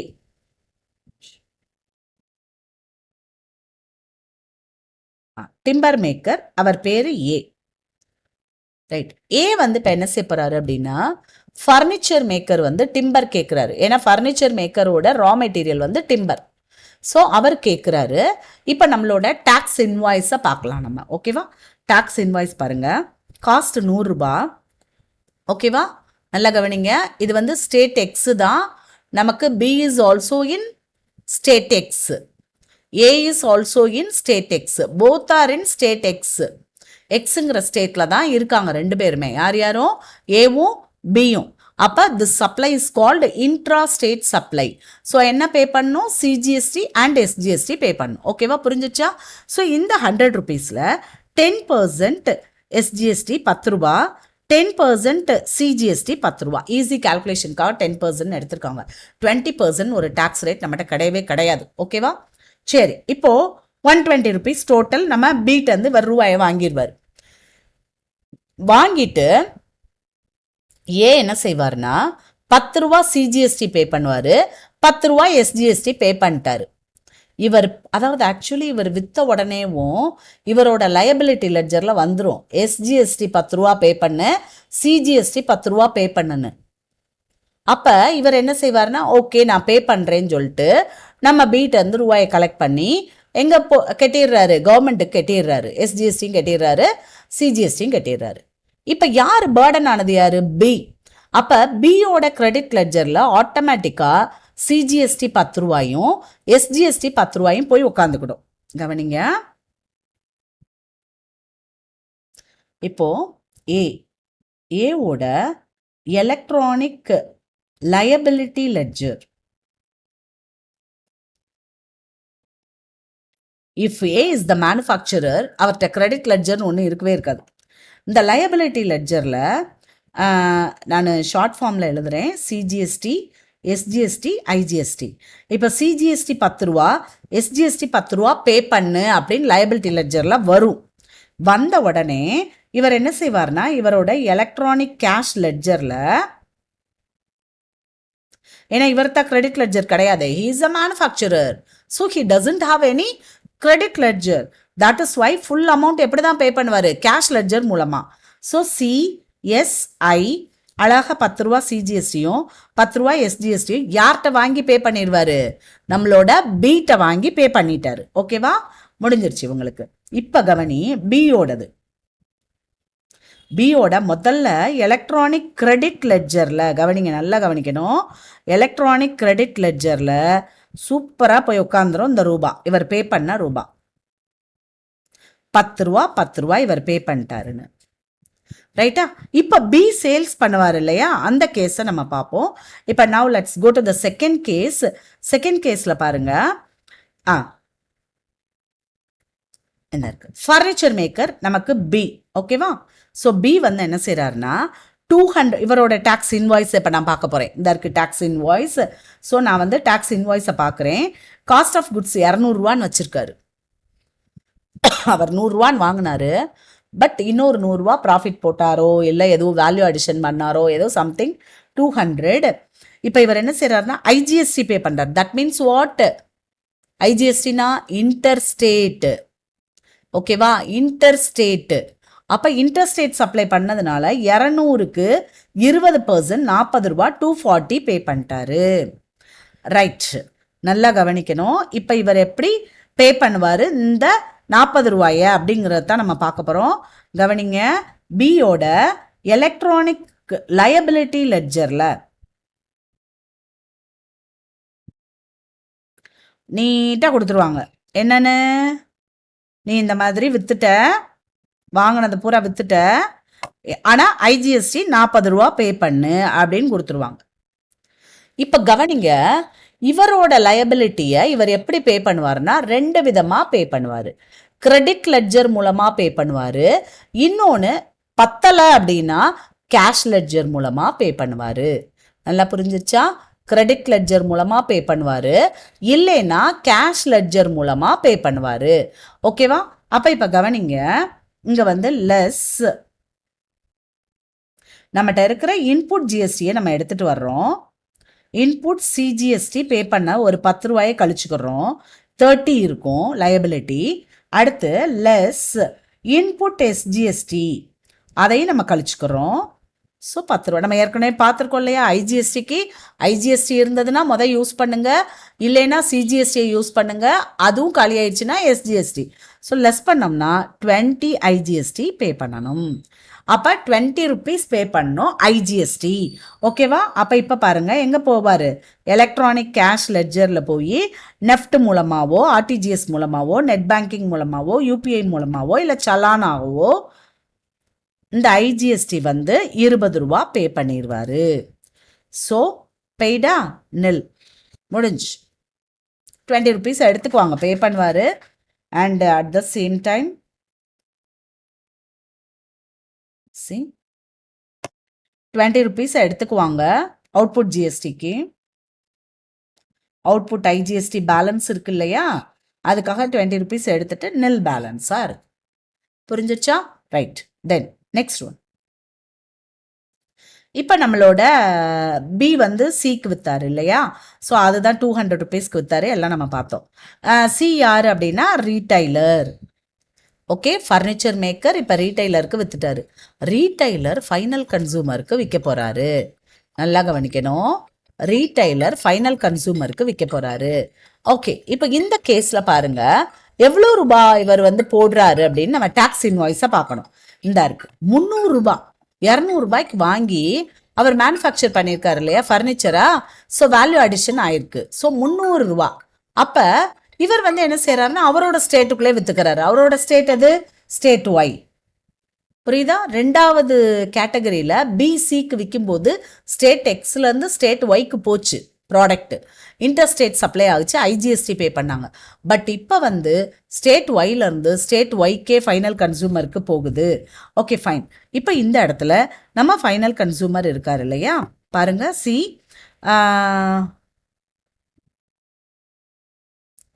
30 ரூபாய் 300ல் 10% எஸ்ஜிஎஸ்டி 10% சிஜிஎஸ்டி. ஓகேவா? நல்லா கவனிச்சுக்கோங்க, 10% எஸ்ஜிஎஸ்டி அண்ட் 10% சிஜிஎஸ்டி. ரைட். இப்போ நமக்கு இங்கே போயிடுவோம். இந்த இடத்துல நம்ம பியோட கிரெடிட் லெட்ஜரில் எப்படி பி கட்டின ரூபா போச்சோ அதே மாதிரி சிக்கு விற்கும்போது சியோட கிரெடிட் லெட்ஜரில் நம்ம எழுத மறந்தாச்சு. ஸோ முதல்ல எலக்ட்ரானிக் கிரெடிட் லெட்ஜரை எழுதிக்கலாம். அவர் எவ்வளோ பே பண்ணாரு அப்படின்னா இன்டர் ஸ்டேட் சப்ளை ஆகுச்சு இல்லையா பி டு சிக்கு, அப்போ ஃபுல் அண்ட் ஃபுல்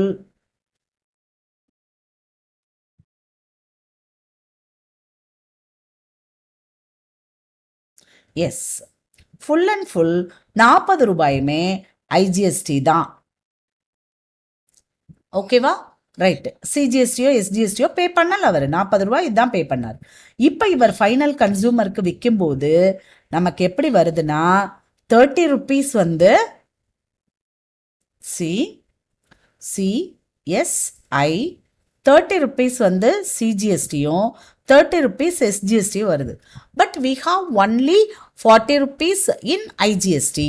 ஓகேவா? அப்போ நம்ம என்ன செஞ்சுக்கலாம் அப்படின்னா இன்புட் ஐஜிஎஸ்டி இருக்கு இல்லையா, அதை நம்ம முதல்ல எஸ்ஜிஎஸ்டிக்கு யூஸ் பண்ணுவோம். ஸோ 30 ரூபா நான் யூஸ் பண்ணிட்டேன். And at the same time balance 10 ரூபாயை நான் இங்கே யூஸ் பண்ணிட்டேன். ஸோ பாருங்கள், இப்போ இது நெல் ஐஜிஎஸ்டி இல்லை, output IGST. But output SGST மட்டும் 20 ரூபாய் இருக்குது. ஸோ இந்த அமௌண்ட்டை நான் எங்கே போய் பே பண்ணுவேன்? எலக்ட்ரானிக் கேஷ் லெட்ஜரில் பே பண்ணுவேன். எலக்ட்ரானிக் கேஷ் லெட்ஜரில் சிஎஸ்ஐன்னு இருக்கும், அதில் நான் வந்து 20 ருபீஸ் நான் பே பண்ணுவேன். அந்த 20 ருபீஸை எடுத்துக்குவாங்க. இந்த இடத்துல கேஷ் லெட்ஜர்னு போட்டு 20 ரூபா கழிச்சு விட்டுருவாங்க. ஸோ பேலன்ஸ் இருக்காது, எடுத்துருவாங்க. So this is the case. புரிஞ்சிருக்கும்னு நினைக்கிறேன். இதைத்தான் போட்டிருக்காங்க. இந்த CGST payable 30 rupees less CGST 30 நில் ஆயிடுச்சு. எஸ்ஜிஎஸ்டி பேயபிள் பாருங்க 30 ருபீஸ், ஆனால் 10 தான் ஆச்சு, மீதி 20 to be paid through electronic cash ledger. Understood? Right. So Central CGST Act 2017, IGST Act 2017 and GST Compensation Cess, right? Compensation to States Act 2017. அதே மாதிரி rules பாருங்க, அதே தான். CGST rules 2017, IGST rules 2017, GST Compensation Cess rules 2017. Okay, நம்ம other features பார்த்தோம் அப்படின்னா, special சுச்சுவேஷனில் self supply is also treated as taxable supply. ரொம்ப இன்ட்ரெஸ்டிங் கேஸ். என்னன்னா, செல்ஃப் சப்ளை என்ன? செல்ஃப் சப்ளை எனக்கே நானே சப்ளை பண்ணிக்கிடுவேனா? நான் எனக்கே எப்படி சப்ளை பண்ண முடியும்? அப்படின்னா என்ன அர்த்தம்? என் பொருளை நான் வீட்டுக்கு கொண்டு போகிறேன், அதுக்கு ஜிஎஸ்டி நான் பே பண்ணுமா? கிடையாது. செல்ஃப் சப்ளைனா, ஒரு எக்ஸாம்பிளுக்கு நம்ம கன்சைன்மெண்ட்டை எடுத்துக்கலாம். கன்சைன்மெண்ட்டில் கன்சைனார் மட்டும்தான் ஓனர் ஆஃப் த குட்ஸ். அப்போ கன்சைனிக்கு அனுப்புனார்னா செல்ஃப் சப்ளை தான். அவரோட ஏஜென்ட்டுக்கு அனுப்புகிறாரு. அவரோட பொருளை விற்று கொடுக்குறதுக்கு ஏஜென்ட் தானே ஒழிய அவர் ரீட்டெய்லர் கிடையாது. அப்போ செல்ஃப் சப்ளை. இந்த இடத்துல ஒரு பிரச்சனை வந்தது. என்ன அப்படின்னா, ஒவ்வொரு இதை கிராஸ் பண்ணும்போதும் குட்ஸ் வந்து நமக்கு போகும் இல்லையா, ஒரு ஸ்டேட் பார்டரை கிராஸ் பண்ணும்போதும் எவ்ரி டைம் அவங்க என்ன கேட்டாங்கன்னா, உன்னோட இன்வாய்ஸை காட்டு, டேக்ஸ் இன்வாய்ஸை அப்படின்னு. கன்சைன்மெண்ட்டுக்கு எப்படி டேக்ஸ் இன்வாய்ஸ் இருக்கும்? நம்ம ப்ரொஃபார்மா இன்வாய்ஸ் தானே போடுவோம். அது ஒத்துக்கல. அதெல்லாம் கிடையாது, டேக்ஸ் இன்வாய்ஸை காட்டுன்னாங்க. டேக்ஸ் இன்வாய்ஸ் இருக்காது, இது கன்சைன்மெண்ட் அப்படின்னு சொல்லிட்டு போக ஆரம்பிச்சிட்டாங்க. அப்போ கண்ட்ரோல் பண்ண முடியல. ஸோ ஒரு கட்டத்தில் பார்த்தா சிஎம்ஏ புக்கில் வந்து கன்சைன்மெண்ட் சாப்டரே தூக்கிடுவாங்க அப்படின்லாம் நினச்சோம். இனிமேல் கன்சைன்மெண்ட்டே இருக்காதுன்னு. பட் ட்ரேடர்ஸ் எல்லாரும் அகெயின்ஸ்ட் ஆகிட்டாங்க. ஸோ என்ன செஞ்சாங்கன்னா, அப்போ சரி, ஏஜென்ட்டை பே பண்ண சொல்லு, டேக்ஸு பே பண்ணிவிட்டு அந்த பொருளை விற்கும்போது திரும்ப ஐடிசி கிளைம் பண்ணி வாங்கிக்கிட சொல்லுன்ட்டாங்க. அதுக்கப்புறம் கன்சைன்மெண்ட் பழச்சிக்குச்சு. அதே மாதிரி தான் இன்புட் சர்வீஸ் ப்ரொவைடர் அப்படின்னு நம்ம சொல்லுவோம். இன்புட் சர்வீஸ் ப்ரொவைடர் யாருன்னா ஒன்றும் கிடையாது. நமக்கு வந்து இன்புட் சர்வீஸ் ப்ரொவைடர் ஹெட் ஆஃபீஸில் இருந்து பிரான்ச்சுக்கு பொருளை அனுப்புவாங்க, இல்லை ஒரு பிரான்ச்லேருந்து இன்னொரு பிரான்ச்சுக்கு பொருளை அனுப்புவாங்க. இப்படிலாம் இருந்ததுன்னா இன்புட் சர்வீஸ் ப்ரொவைடர்னு அர்த்தம். ஸோ இந்த இன்புட் சர்வீஸ் ப்ரொவைடர்ஸ் ஒரு இதுலேருந்து இன்னொரு இதுக்கு நமக்கு அனுப்பும் போகுது. நம்ம வந்து செல்ஃப் சப்ளை தான் இது. யோசித்து பாரு, ஒரு எக்ஸ்ன்னு ஒரு ஆள் தான் ஓனர், அவருக்கு தான் 10 பிரான்ச் இருக்குது. ஸோ ஒரு இதுலேருந்து இன்னொரு இதுக்கு நம்ம அனுப்பும்போது என்ன ஆகும் அப்படின்னா, நமக்கு பிரச்சனை வருது. என்னன்னா, டாக்ஸ் இன்வாய்ஸ் இருக்கா இல்லையா இந்த இடத்துல? அப்போ டாக்ஸ் இன்வாய்ஸ் இருக்காது. அப்போ இல்லைன்னா நம்ம அடுத்து என்ன செய்யணும் அப்படிங்கிறது தான் அடுத்த பாயிண்ட்டு. அப்போ இல்லைன்னா இந்த இடத்துல செல்ஃப் சப்ளை, டாக்ஸ் இன்வாய்ஸ் இல்லை. ஸோ பிரச்சனை வர ஆரம்பிச்சது. அப்போ என்ன சொல்லிட்டாங்கன்னா, even though you are an input service provider, you have to pay tax. நீ டேக்ஸ் பே பண்ணு. அதுக்கடுத்து உன் பிரான்ச்சில் அவங்க பே பண்ணதுக்கு அப்புறமா நீ என்ன செஞ்சுக்கலாம், இன்புட் டேக்ஸ் கிரெடிட் கிளைம் பண்ணிக்கலாம் அப்படின்னு சொல்லிட்டாங்க. ஸோ அதனால அதோட பிரச்சனை சால்வ் ஆயிடுச்சு. ரைட். ஸோ இப்போ அதர் ஃபீச்சர்ஸில் நம்ம செல்ஃப் சப்ளையை பற்றி பார்த்தாச்சு. Even in few cases supply without consideration is also liable to GST. ஓகேவா? ஸோ கன்சிடரேஷன் இல்லைனாலும் liable to GST. Okay, next point. Even in few cases supply without consideration is also liable for GST அப்படின்னு நம்ம பார்த்தோம். அடுத்து அதாவது consideration கண்டிப்பாக supply அப்படின்னா meaning என்ன சொல்லுவாங்கன்னா, ரெண்டு தான். there must be a supply should be for consideration and supply is for business or furtherance of business. இவ்வளோதான். அப்போது இந்த இடத்துல அப்படி கன்சிடரேஷனே இல்லைன்னா கூட ஃபியூ கேசஸில் இதை வந்து நம்ம என்னன்னு சொல்லலாம், supply without consideration is also liable for GST. The law has also notified the list of exempted goods or services. எந்தெந்த குட்ஸ் எல்லாம் எக்ஸம்ட், எந்தெந்த சர்வீசஸ் எல்லாம் எக்ஸம்ட்டுங்கிறதையும் சொல்லியிருக்காங்க. அடுத்து alcoholic liquor for human consumption, petroleum crude, high speed diesel, இது எல்லாமே நமக்கு என்ன கிடையாது. இப்போ வந்து it has been kept out of the purview of the GST. ஜிஎஸ்டியோட பர்வியூவில் வந்து தள்ளி வச்சுருக்காங்க, அவ்வளோதான். அடுத்து next one is procedure for collection of GST is uniform across the states. Then common return would serve the purpose of both central and state government. காமனாக return file பண்ணால் போதும். இவங்களுக்கு தனியாக ரிட்டன் ஃபைல் பண்ணுறேன், அவங்களுக்கு தனியாக அப்படிங்கிறது தேவை கிடையாது. ஓகேவா? அடுத்து next one is Goods and Services Tax Compensation to States Act 2017 was enacted to levy compensation cess for providing compensation to the states for the loss of revenue. சரி, எந்த ஸ்டேட்டுக்கு ரெவென்யூ லாஸ் ஆகுச்சுன்னு எப்படி கண்டுபிடிக்கிறது? அழகாக ஒரு எக்ஸாம்பிளோட கொடுத்துருக்காங்க, பார்ப்போம் நம்ம. என்னைக்கு தேதியில் இருந்துன்னா 1/7/2017 என்னைக்கு ஜிஎஸ்டி இம்ப்ளிமெண்ட் பண்ணாங்களோ அந்த டேட்லேருந்து for a period of 5 years R for such period as may be prescribed on the recommendation of the GST council. 5 வருஷத்துக்கு, அப்படி இல்லைன்னா the period recommended by the GST council. எப்படி அப்படிங்கிறத நமக்கு பார்க்க போகிறாங்க. ஓகேவா? அடுத்து வந்து இப்போ பாருங்கள், next page. Taxable persons selling notified goods are liable to collect and pay GST cess also. Notified goods are ஏற்கனவே பார்த்தது தான், பான் masala, tobacco and tobacco products, cigarettes and cigar, coal, lignite, aerated water and motor cars. So these are the goods for which compensation cess will be levied along with ஜிஎஸ்டியோட சேர்த்து compensation செஸ்ஸும் collect பண்ணுவாங்க. Chess will be exempted on the value of taxable, sorry, it's calculated on the value of taxable supply. Taxable supply எவ்வளவோ அதில் தான் chess கண்டுபிடிப்பாங்க. GST கண்டுபிடிச்சிட்டு அதில் chess கண்டுபிடிக்க மாட்டாங்க. புரிஞ்சிச்சா?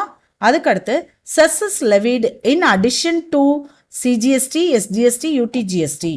இது மேலே, அல்லது ஐஜிஎஸ்டி பே பண்ணோம்னா ஐஜிஎஸ்டி ப்ளஸ் செஸ் பே பண்ணணும். ஓகேவா? அடுத்து next one is tax Bayer can use input tax credit of chess for payment of chess liability. எவ்வளோ ஒரு இன்ட்ரெஸ்டிங் பாயிண்ட் பாருங்க. செஸ்ஸுக்கு பே பண்ண அமௌண்ட்டை செஸ்ஸுக்குரிய அவுட்புட் லைபிலிட்டி இருக்கும் இல்லையா, அவுட்வர்ட் சப்ளை, அதை தான் நம்ம அட்ஜஸ்ட் பண்ணணும். ஓகேவா? எதுக்கு இது பண்ணக்கூடாது? டாக்ஸ் பேமெண்ட்டுக்கு அதை யூஸ் பண்ண கூடாது. டாக்ஸுக்குரியதை செஸ்ஸுக்கும், செஸ்ஸுக்குரியதை டாக்ஸுக்கும் நம்ம என்ன செய்ய முடியாது? மாற்ற முடியாது. வேற tax Bayer is registered under composition Levy, chess is not applicable on outward supplies. Important point. அவர் வந்து காம்போசிஷன் லெவி கீழே register பண்ணியிருந்தாருன்னா chess is not applicable on outward supplies. ஞாபகம் வச்சுக்கணும். அடுத்து chess is not Levitt on transport Medu from India. அதை ஞாபகம் வச்சுக்கணும். Right? ஆனால் என்ன செஞ்சுக்கலாம்? இவங்க அந்த இன்புட் டேக்ஸ் கிரெடிட் ஆஃப் செஸ்ஸை வந்து கிளைம் பண்ணிக்கலாம். ஏற்கனவே நம்ம பார்த்தோம், ரீஃபண்ட் கிளைம் பண்ணிக்கலாம். எக்ஸ்போர்ட் பண்ணுறவங்க வந்து என்ன செய்ய முடியாது? அந்த நம்ம ஒருத்தருக்கு எக்ஸ்போர்ட் பண்ணுறோம் இல்லையா, நம்ம பையர்ட்டு வந்து டேக்ஸ் கலெக்ட் பண்ண முடியாது. அப்போ அது கலெக்ட் பண்ணால் தானே நம்ம இன்புட் டேக்ஸ் கிரெடிட் வந்து இது பண்ண முடியும். அப்படின்னா அப்படியெல்லாம் கிடையாது. ரீஃபண்டை நம்ம கிளைம் பண்ணிக்கலாம். Okay, now the step. First one is base revenue. Base revenue நமக்கு 2015-16 ஓட ரெவென்யூவை எடுத்துக்கோங்க அப்படின்ட்டாங்க. 15-16 ஓட ரெவென்யூவை எடுத்துக்கோங்க. எவ்வளோ ரெவென்யூவோ அதை எடுத்துக்கணும். எவ்ரி இயருக்கு 14% growth rate ப்ரொஜெக்டட் ரெவென்யூ கண்டுபிடிக்கணும். எவ்ரி இயருக்கு 14% கண்டுபிடிக்கணும். ஓகேவா? ஒவ்வொரு வருஷத்துக்கும் 14% நான் கண்டுபிடிக்கணும். கண்டுபிடிச்சிட்டு அதுக்கப்புறமா நம்ம என்ன செய்ய போகிறோம்? ப்ரொஜெக்டட் ரெவென்யூ எவ்வளோ வருது, ஆக்சுவல் ரெவென்யூ இப்போ ஜிஎஸ்டிக்கு அப்புறமா எவ்வளோ வாங்கியிருக்காங்க, அப்போ நம்ம காம்பன்சேஷன் பே பண்ணணுமா, பே பண்ண தேவையில்லையா? ஓகேவா? இதான். ஸோ ப்ரொஜெக்டட் ரெவென்யூ அதிகமாக இருந்ததுன்னா காம்பன்சேஷன் பே பண்ணணும். So if the answer is positive, compensation is payable. If the answer is negative, compensation is not required. அவ்வளோதான். இப்போ ஒரு எக்ஸாம்பிள் நல்லா கொடுத்துருக்காங்க. 100 rupees ரெவென்யூ 15-16. கவனிங்க, இதை நீங்கள் 100 crores எடுத்துக்கிட்டாலும் சரி, எப்படி எடுத்துக்கிட்டாலும் சரி, 2015-16 ஓட ரெவென்யூ 100. ஸோ இப்போ 2018-19க்கு கண்டுபிடிக்கணும்னு வச்சுக்கலாம். ஸோ கவனிங்க, 16-17, 17-18, 18-19, 3 வருஷம் இல்லையா? அப்போ 100ல் 14% கண்டுபிடிங்க. 14 into 3 போடுங்க, 42. ஸோ இந்த 42வை போட்டு ஆட் பண்ணுங்க, 142. This is the projected revenue.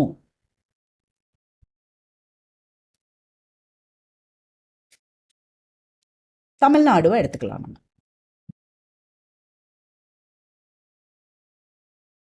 So Tamil Nadu 100 crores revenue இருந்தது 2015-16ல். எவ்ரி இயர் 14% இன்க்ரீஸ் ஆகும் அப்படின்னு சொல்லி அவங்க ப்ரொஜெக்ட் பண்ணாங்க. ஸோ 3 வருஷத்துக்கு 42 கோடி நமக்கு இன்க்ரீஸ் ஆயிருக்கணும். ஸோ 2018-19ல் ப்ரொஜெக்டட் ரெவன்யூ 142 crores இருக்கணும், ரைட்டா? இப்போ current revenue after GST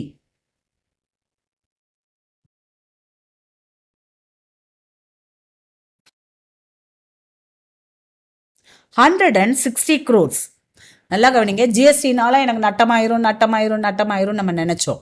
but current revenue எவ்வளோ இருக்கு? 160 crores. ஸோ பாருங்க, நம்ம நினைச்சதை விட 18 crores அதிகமாக தான் நமக்கு வந்திருக்கு. That is why no compensation. But தெலுங்கானாலாம் என்ன செய்கிறாங்கன்னா காம்பன்சேஷன் வாங்குறாங்க.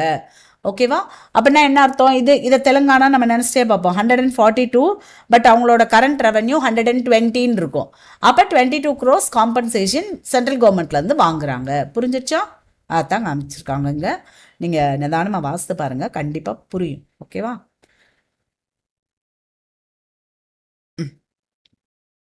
இப்போ வந்து காம்பன்சேஷன் செஸ் நிறைய கலெக்ட் பண்ணுறாங்க அமௌண்ட்டுன்னு பார்த்தோம்.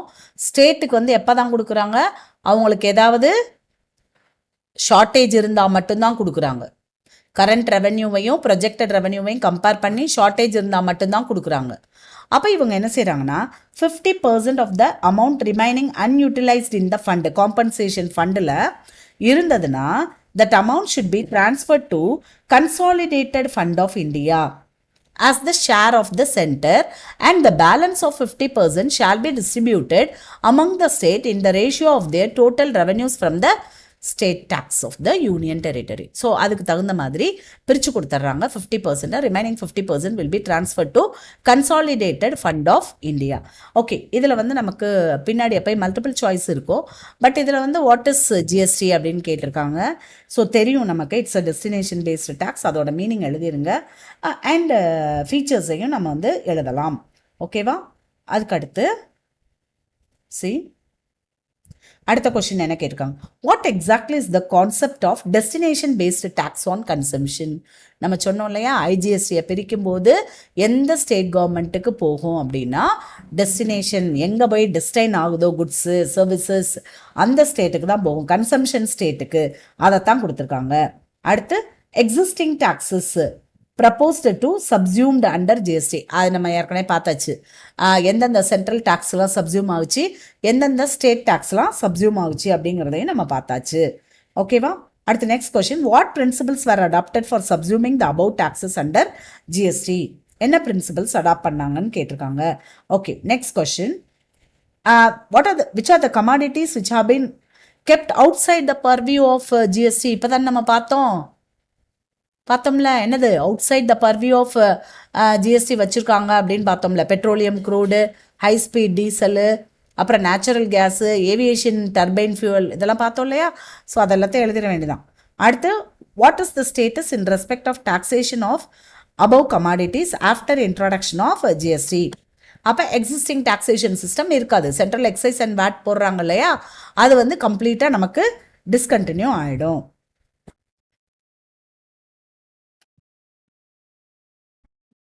ஓகே, ஸோ இப்போதைக்கு வந்து அந்த அபவ் கமாடிட்டிஸ்க்கு வந்து நமக்கு எக்ஸைஸும் வேட்டும் தான் போட்டுட்டு இருக்காங்க, right? Then status of tobacco and tobacco products under the tax regime. அப்போ tobacco and tobacco products R லெவியபிள் to GST. In addition compensation chess Levy பண்ணுறாங்க. What type of GST was implemented? CGST, SGST, UTGST and IGST. ஓகேவா? Dual GST required தேவையா அப்படின்னா S தேவை. அடுத்து, which authority will Levy at administer GST? யார் வந்து எந்த authority வந்து இது பண்றாங்க அப்படின்னா சென்டர் வில் அட்மினிஸ்டர். படிச்சோம் இல்லையா, centre will administer CGST and IGST. State will administer SGST. Union territory will administer UTGST. அவ்வளோ. Why was the Constitution of India amended recently in the context of GST? ஏன்னா நம்ம பார்த்தோம் இல்லையா, OPM, narcotics, alcoholic liquor for human consumption, இந்த இது எல்லாத்துக்குமே central has the power to Levy tax on the manufacture of goods. But சிலதுக்கு வந்து state has the power. அதை பற்றி நம்ம எழுதணும். அடுத்த question, how a particular transaction of goods or services should be taxed simultaneously under CGST and SGST அப்படின்னு கொடுத்துருக்காங்க. So இதுக்கு நிறைய இல்லஸ்ட்ரேஷன் கொடுத்துருக்காங்க. கண்டிப்பாக நீங்கள் வாசித்து பாருங்க. எதுவும் புரியலைன்னா எனக்கு மார்க் பண்ணி போட்டு விடுங்க, நான் உங்களுக்கு எக்ஸ்பிளைன் பண்ணுறேன். அடுத்து, what are the benefits that the country will approve from GST? நம்ம பெனிஃபிட்ஸ் படிச்சோம் இல்லையா, அதை ஃபுல்லாக எழுதிட வேண்டியதான். What is IGST? அதை பற்றி நம்ம எழுதணும், IGST பற்றி. அடுத்து வந்து, who will decide rates for எதுனா GST council will decide. Then what would be the role of GST council? அவங்களோட ரோல் நம்ம நிறைய படிச்சோம் இல்லையா, அதை எல்லாத்தையும் எழுதிருங்க. Guiding principal of GST council அது என்னங்கிறத எழுதணும் நம்ம. அடுத்து, ஹவு அந்த decisions, how are decisions be taken by GST council அப்படின்னு கேட்டிருக்காங்க. அப்ப நம்ம பார்த்தோம் இல்லையா 3/4 மெஜாரிட்டி, அதுல உங்களுக்கு ஒன்று சொல்ல மறந்து போயிடுச்சு. அந்த 3/4 மெஜாரிட்டியில 1/3 வந்து சென்ட்ரல் ஓட்டா இருக்கணும், 2/3 வந்து ஸ்டேட் ஓட்டா இருக்கணும். அந்த வெயிட்டேஜ் 1:2, 1:2, 3/4, 3, அதாவது என்ன சொல்றது, 3 பங்கு வந்து ஒத்துக்கணும் அப்படின்னு சொல்றோம்ல, அதுல 2 பங்கு வந்து நமக்கு ஸ்டேட் கவர்மெண்டோட வெயிட்டேஜ் இருக்கணும், 1 பங்கு வந்து நமக்கு சென்ட்ரல் கவர்மெண்டோட வெயிட்டேஜ் இருக்கணும், மறந்துடாதீங்க. அவ்வளவுதான். ஓகே, இப்போ வரைக்கும் நம்ம இன்டைரக்ட் டாக்ஸேஷனோட இன்ட்ரடக்ஷனும் ஜிஎஸ்டியோட இன்ட்ரடக்ஷனும் நம்ம பார்த்தாச்சு. குட்ஸ் அண்ட் சர்வீசஸ் டாக்ஸ் எப்படி வந்தது அப்படிங்கிறதுலேருந்து எல்லாமே நம்ம பார்த்துட்டோம். இனிமே தான் நம்ம சப்ஜெக்டுக்குள்ளே போகிறோம். அதாவது சப்ளைனா என்ன, time of supply, Levy and collection of tax எல்லாமே நம்ம அடுத்தடுத்த வீடியோவில் நம்ம பார்க்கலாம்.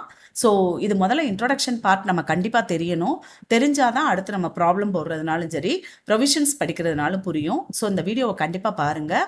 அடுத்தடுத்த வீடியோஸையும் பாருங்கள். வீடியோ பிடிச்சிருந்ததுன்னா லைக் பண்ணுங்கள், ஷேர் பண்ணுங்கள், சப்ஸ்கிரைப் பண்ணுங்கள். ஏன்னா அடுத்தடுத்து இன்டருக்கு என்னென்ன தேவையோ அது எல்லா வீடியோஸும் ஒவ்வொன்றா வரும். Thank you so much.